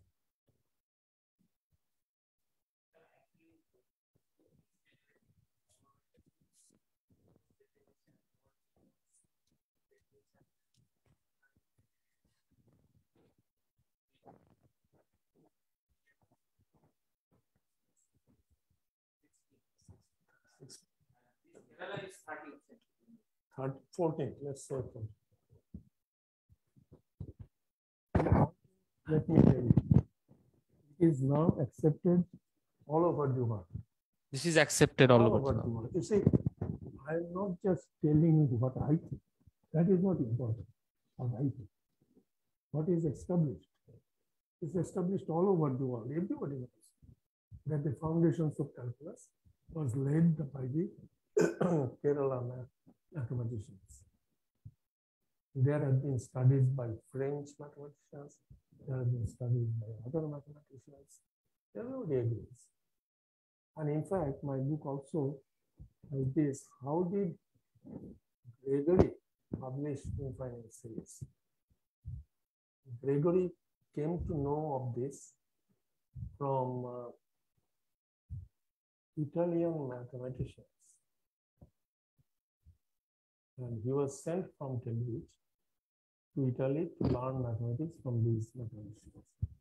How does these two mathematicians know about this? There is a long investigation on this, and the conclusion by Raju, C.K. Raju, as I told you, very angry and passionate book. It's a huge book with full of circumstantial evidence, but there is no direct evidence. And you might believe that Newton did this. The fact is, Jesuit missionaries, in all probability, Jesuit missionaries who came to Kerala exported these to Rome.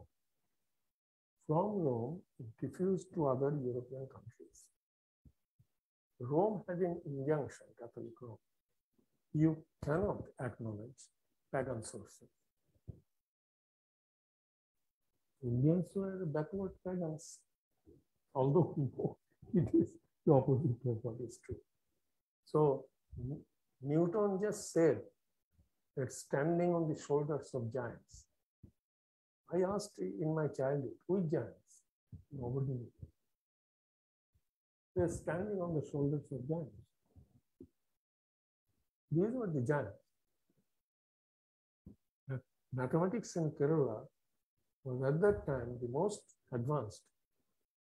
Why mathematics? Kerala and what you said? No, because these were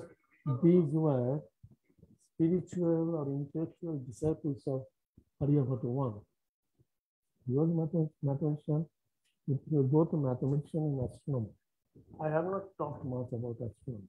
There's no place. Newton, I understand Newton's specific calculus because he was doing kinematics and dynamics, where calculus was definitely needed. No, you see, no, calculus, Keralites, because you see, Aryabhata gave the concept of infinitesimal. There is a continuity. And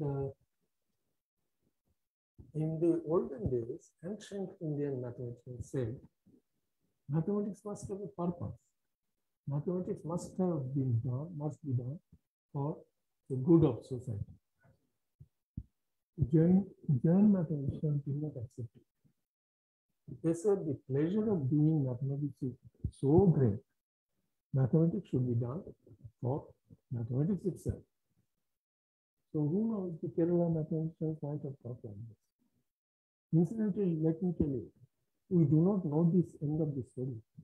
In India, whatever area you go to, it's not over.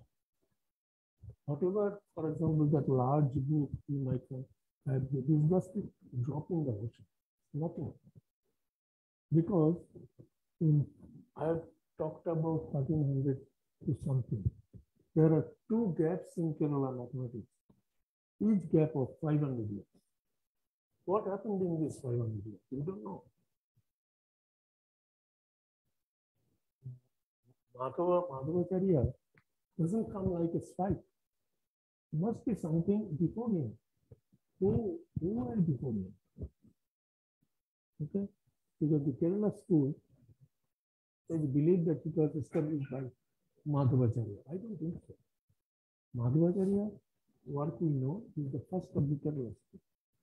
As far as we know from records. Where did he come from? How did he get this? How did he know this matter?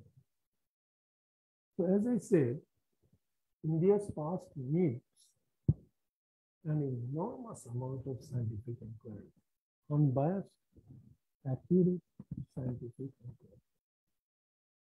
Okay?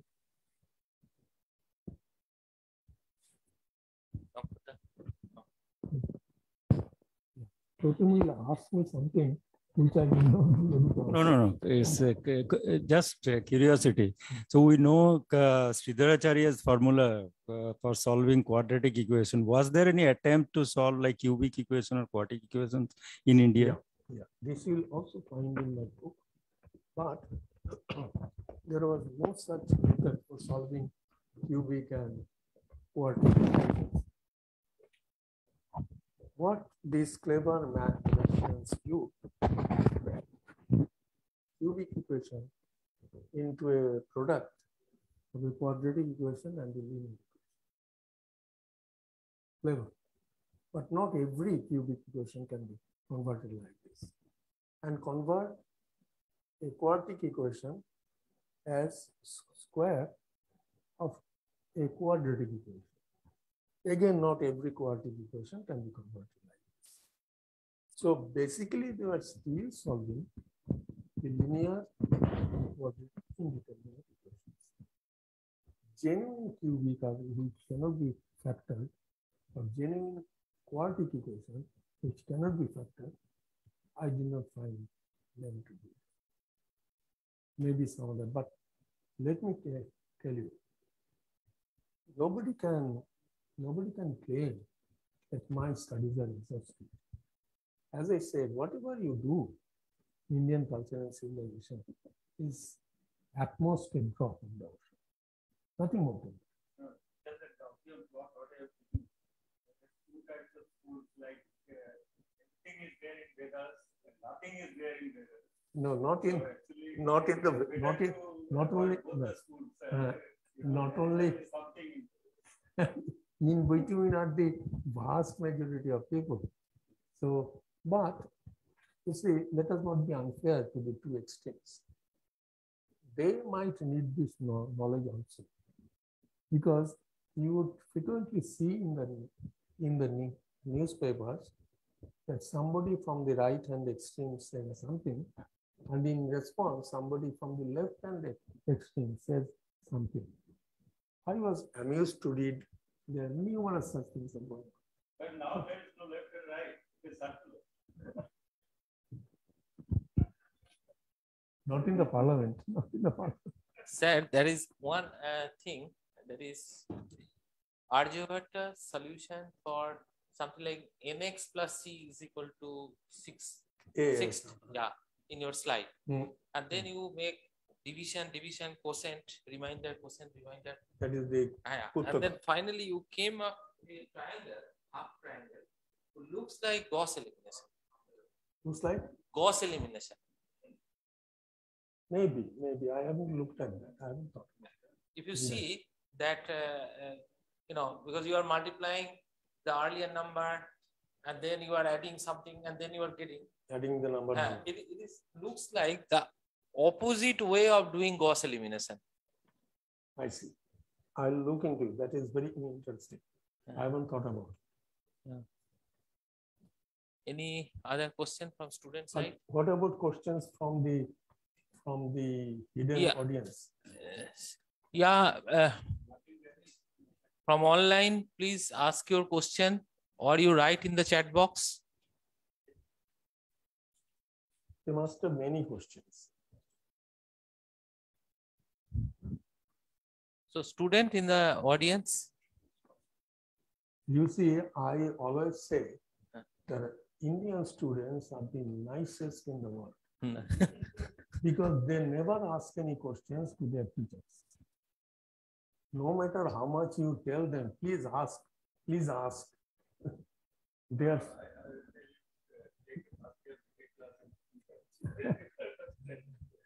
No, I know. No, but he has taken first year BTech class in IIT Bombay.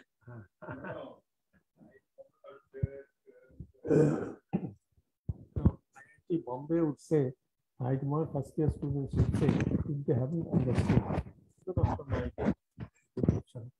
they would say, avoid idea. They would say, you cannot. So within 1 minute, if you cannot answer, very wonderful lecture. So I was trying to say, you give examples of these architects. I was trying to draw some correlations. This work by Patrick Geddes, who was trying to, in fact, he was the first person to write a biography on Jagadish Bose. So I was also trying to see, these are the people who were thinking of sustainable cities much before these concepts now have become kind of... What? Sustainable what? Sustainable cities, sustainable architecture. Indian cities have not been made on any sustainable thing. For example, now whenever there is rain, you have either water logging or water shortage in Delhi or in Madras or somewhere. So I think this is it two things Indian city planners have done. Maybe it is almost impossible to do. One thing which you said is that they left expansion of cities practically impossible. The second thing is they plan for linear population growth. Population never grows linearly. But if you plan for exponential population growth, what about the money? Where is the money coming? So they're forced to, yeah. So these limitations were there. So sustainable growth is something that incidentally one might say, why can't you control population? I must tell you, once I looked at UNDP reports for 3 or 4 years, including India and all countries, you know what my conclusion was. I have not published it anywhere. My conclusion was, any country whose population grows at the rate of 2 to 2.5% per year is going to be a very strong country. Any country which thinks of achieving zero population growth is going to die in course of time. India is in the 2 to 2.5% growth. Not many countries are. This should be told to young people. That's right, because China is now having a huge problem of labor. We were thinking of China. In fact, they in the 60s, they implemented this one family, one child program. Now they are having terrible labor problem. Now Also, soon they will have to import from India. Yeah. Also, you know, I've been told this by Chinese intellectuals that they have huge cities, large multi-story buildings. No people. Yeah, that's the No people.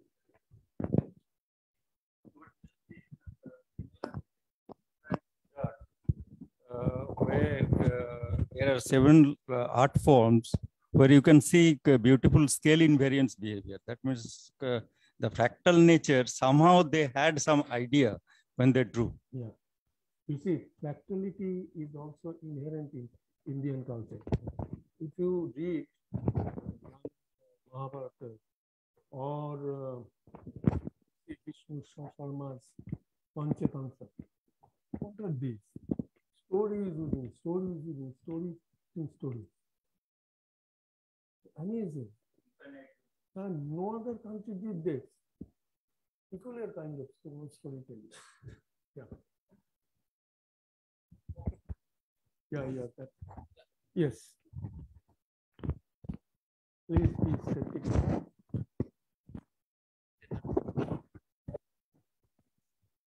Thank you very much, sir, for such a beautiful talk. So I have always been very intrigued by. Close to your mouth. Am I audible, sir? Or if necessary, come to the front. Take the middle road. That is safer. Why are you going to right it? Tell me. First of all, sir, thank you very much for such a beautiful talk. Actually, I have always been very intrigued by the Indian culture, mythology. But then more often than not, we hear about other culture, like other famous culture, other people like yourself shown, Archimedes, other mathematicians from outside India. So I would just like to know your thought as to what went wrong that our people could not disseminate their knowledge to entire world. Like, how come we know from them, but then our culture was that rich? First of all, you see, the decay in Indian civilization began from around 12th century. If you look at Sanskrit, decay of Sanskrit, we are about 12th century. Look at everything. So it is like when a flower develops in full bloom, natural process has to wither and die. This happened plus from 1300 onwards, foreign cultures came to India. And particularly during the British rule, practically everything in India was suppressed. Indian education system was a very, very nice education system. Now, leave us, these everybody know. What I'm going to tell you, you may not know. Take Bengal. Take Bengal. Bengal had 80,000 rural schools. We're not talking tolls, Sanskrit tolls, used to call them. 80,000. Of course, Bengal was undivided. Okay. What was taught in these tolls? 3 subjects: Sanskrit, logic, mathematics. Everybody had to know it. Every student. When Persians came here, Bengal, they were very surprised at these 3 subjects only. Now, the British had studied India thoroughly before venturing into India. Lord Dalhousie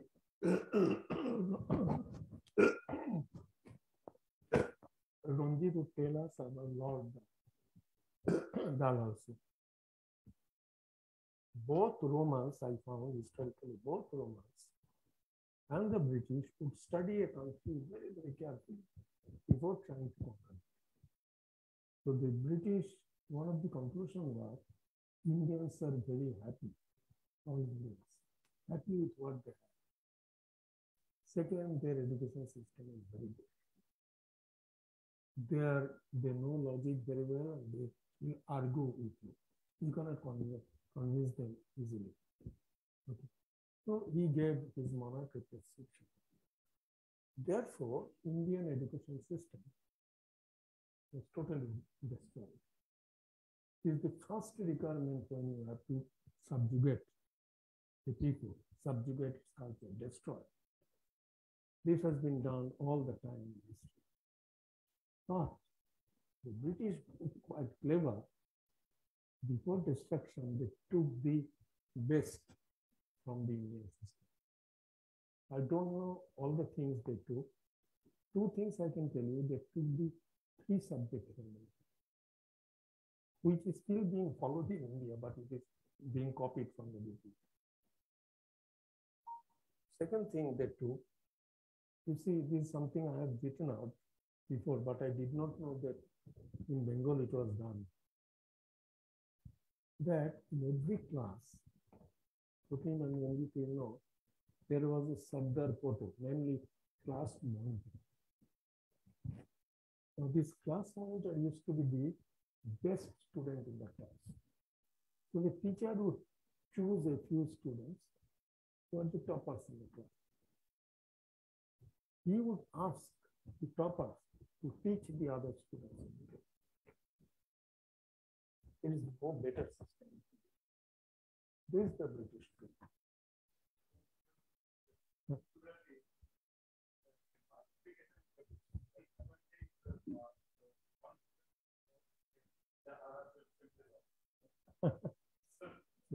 There must have been other. So they did not destroy it, completely destroy it, but they took the best from what they thought the best. So incidentally, it is not that others did not know that India was great. I have told you only a few quotations. If you take a look at my book, every chapter has a number of quotations. From Syria, from Greece, everywhere. Syria, 8th century. And these things that Indians are particularly good in mathematics. Greeks are not that good except geometry.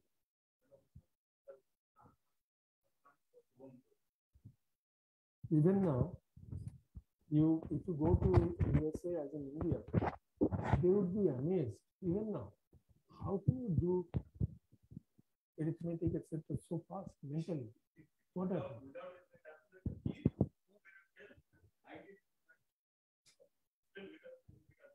There is this cartoonist Dilbart. I really like his cartoon. Now, Dilbart once published a cartoon in which two friends are sitting across the table having tea. So one friend says, "Oh, my tea has gone cold." So what his friend does is to take the cup, tea cup, holds it against his glass, and after some time, the tea has become hot. So this guy is a former graduate of an IIT from India.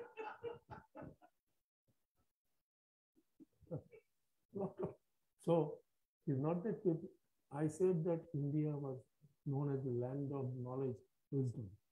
Everybody came to India to learn knowledge, to learn philosophy. But they went back and said, "I have done it." So they stole, essentially. Let me be blunt. And then any occupying force would destroy the indigenous culture in order to have full control. Now, some British people have asked me, "But why are you denying the good things the British did?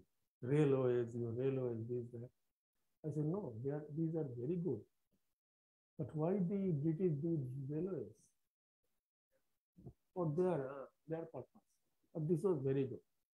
So regarding railways, etc., I don't know whether you have read the book, The Great Art.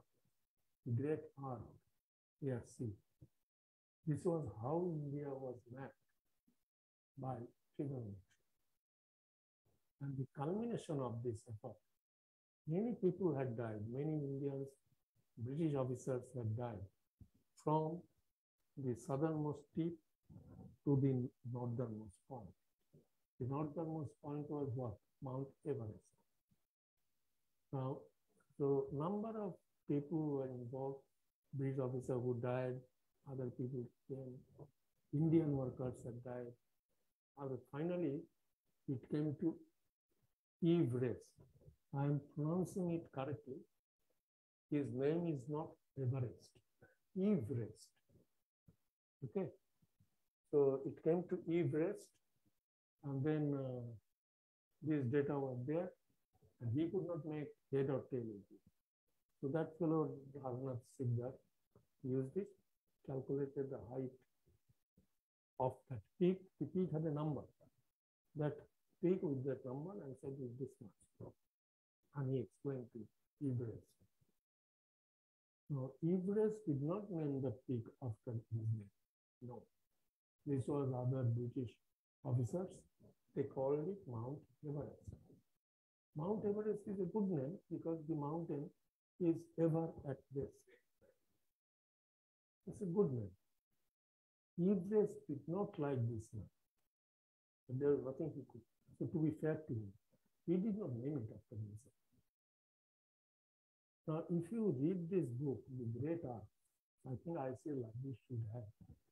It's a beautiful, beautiful, not large, but beautiful. So, have I answered your question? Mughal rule, Persian rule, yes. But they did not completely destroy. For example, in Bengal, the Bengalis are very adaptable, highly adaptable. Bengalis were learning Sanskrit, they also learned Persian. The same scholar was adept in Sanskrit and in Persian. Persian was necessary to get government jobs. Bengalis were so obsessed always, even today, with government jobs. Okay.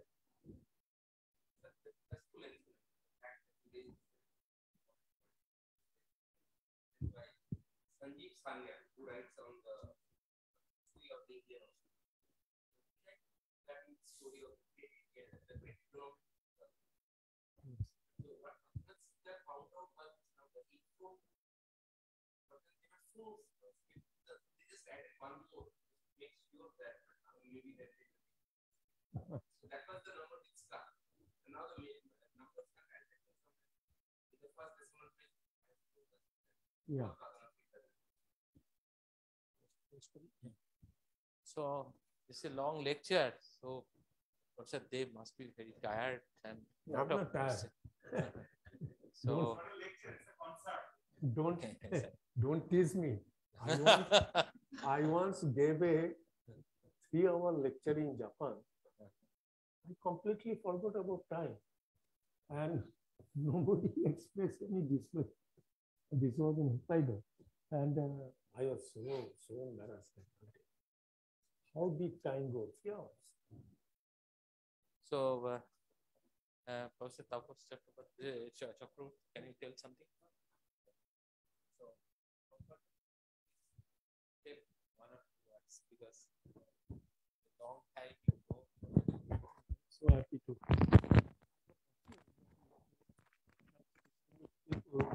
I was upset that I don't know. Well, you must agree with me. I mean, what I told, that you will be enthralled by the speaker at many such occasions previously also. So let us thank Professor Dev for an excellent evening lecture.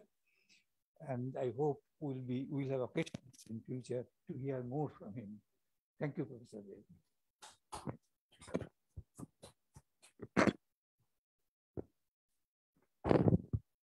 Incidentally, can you take up the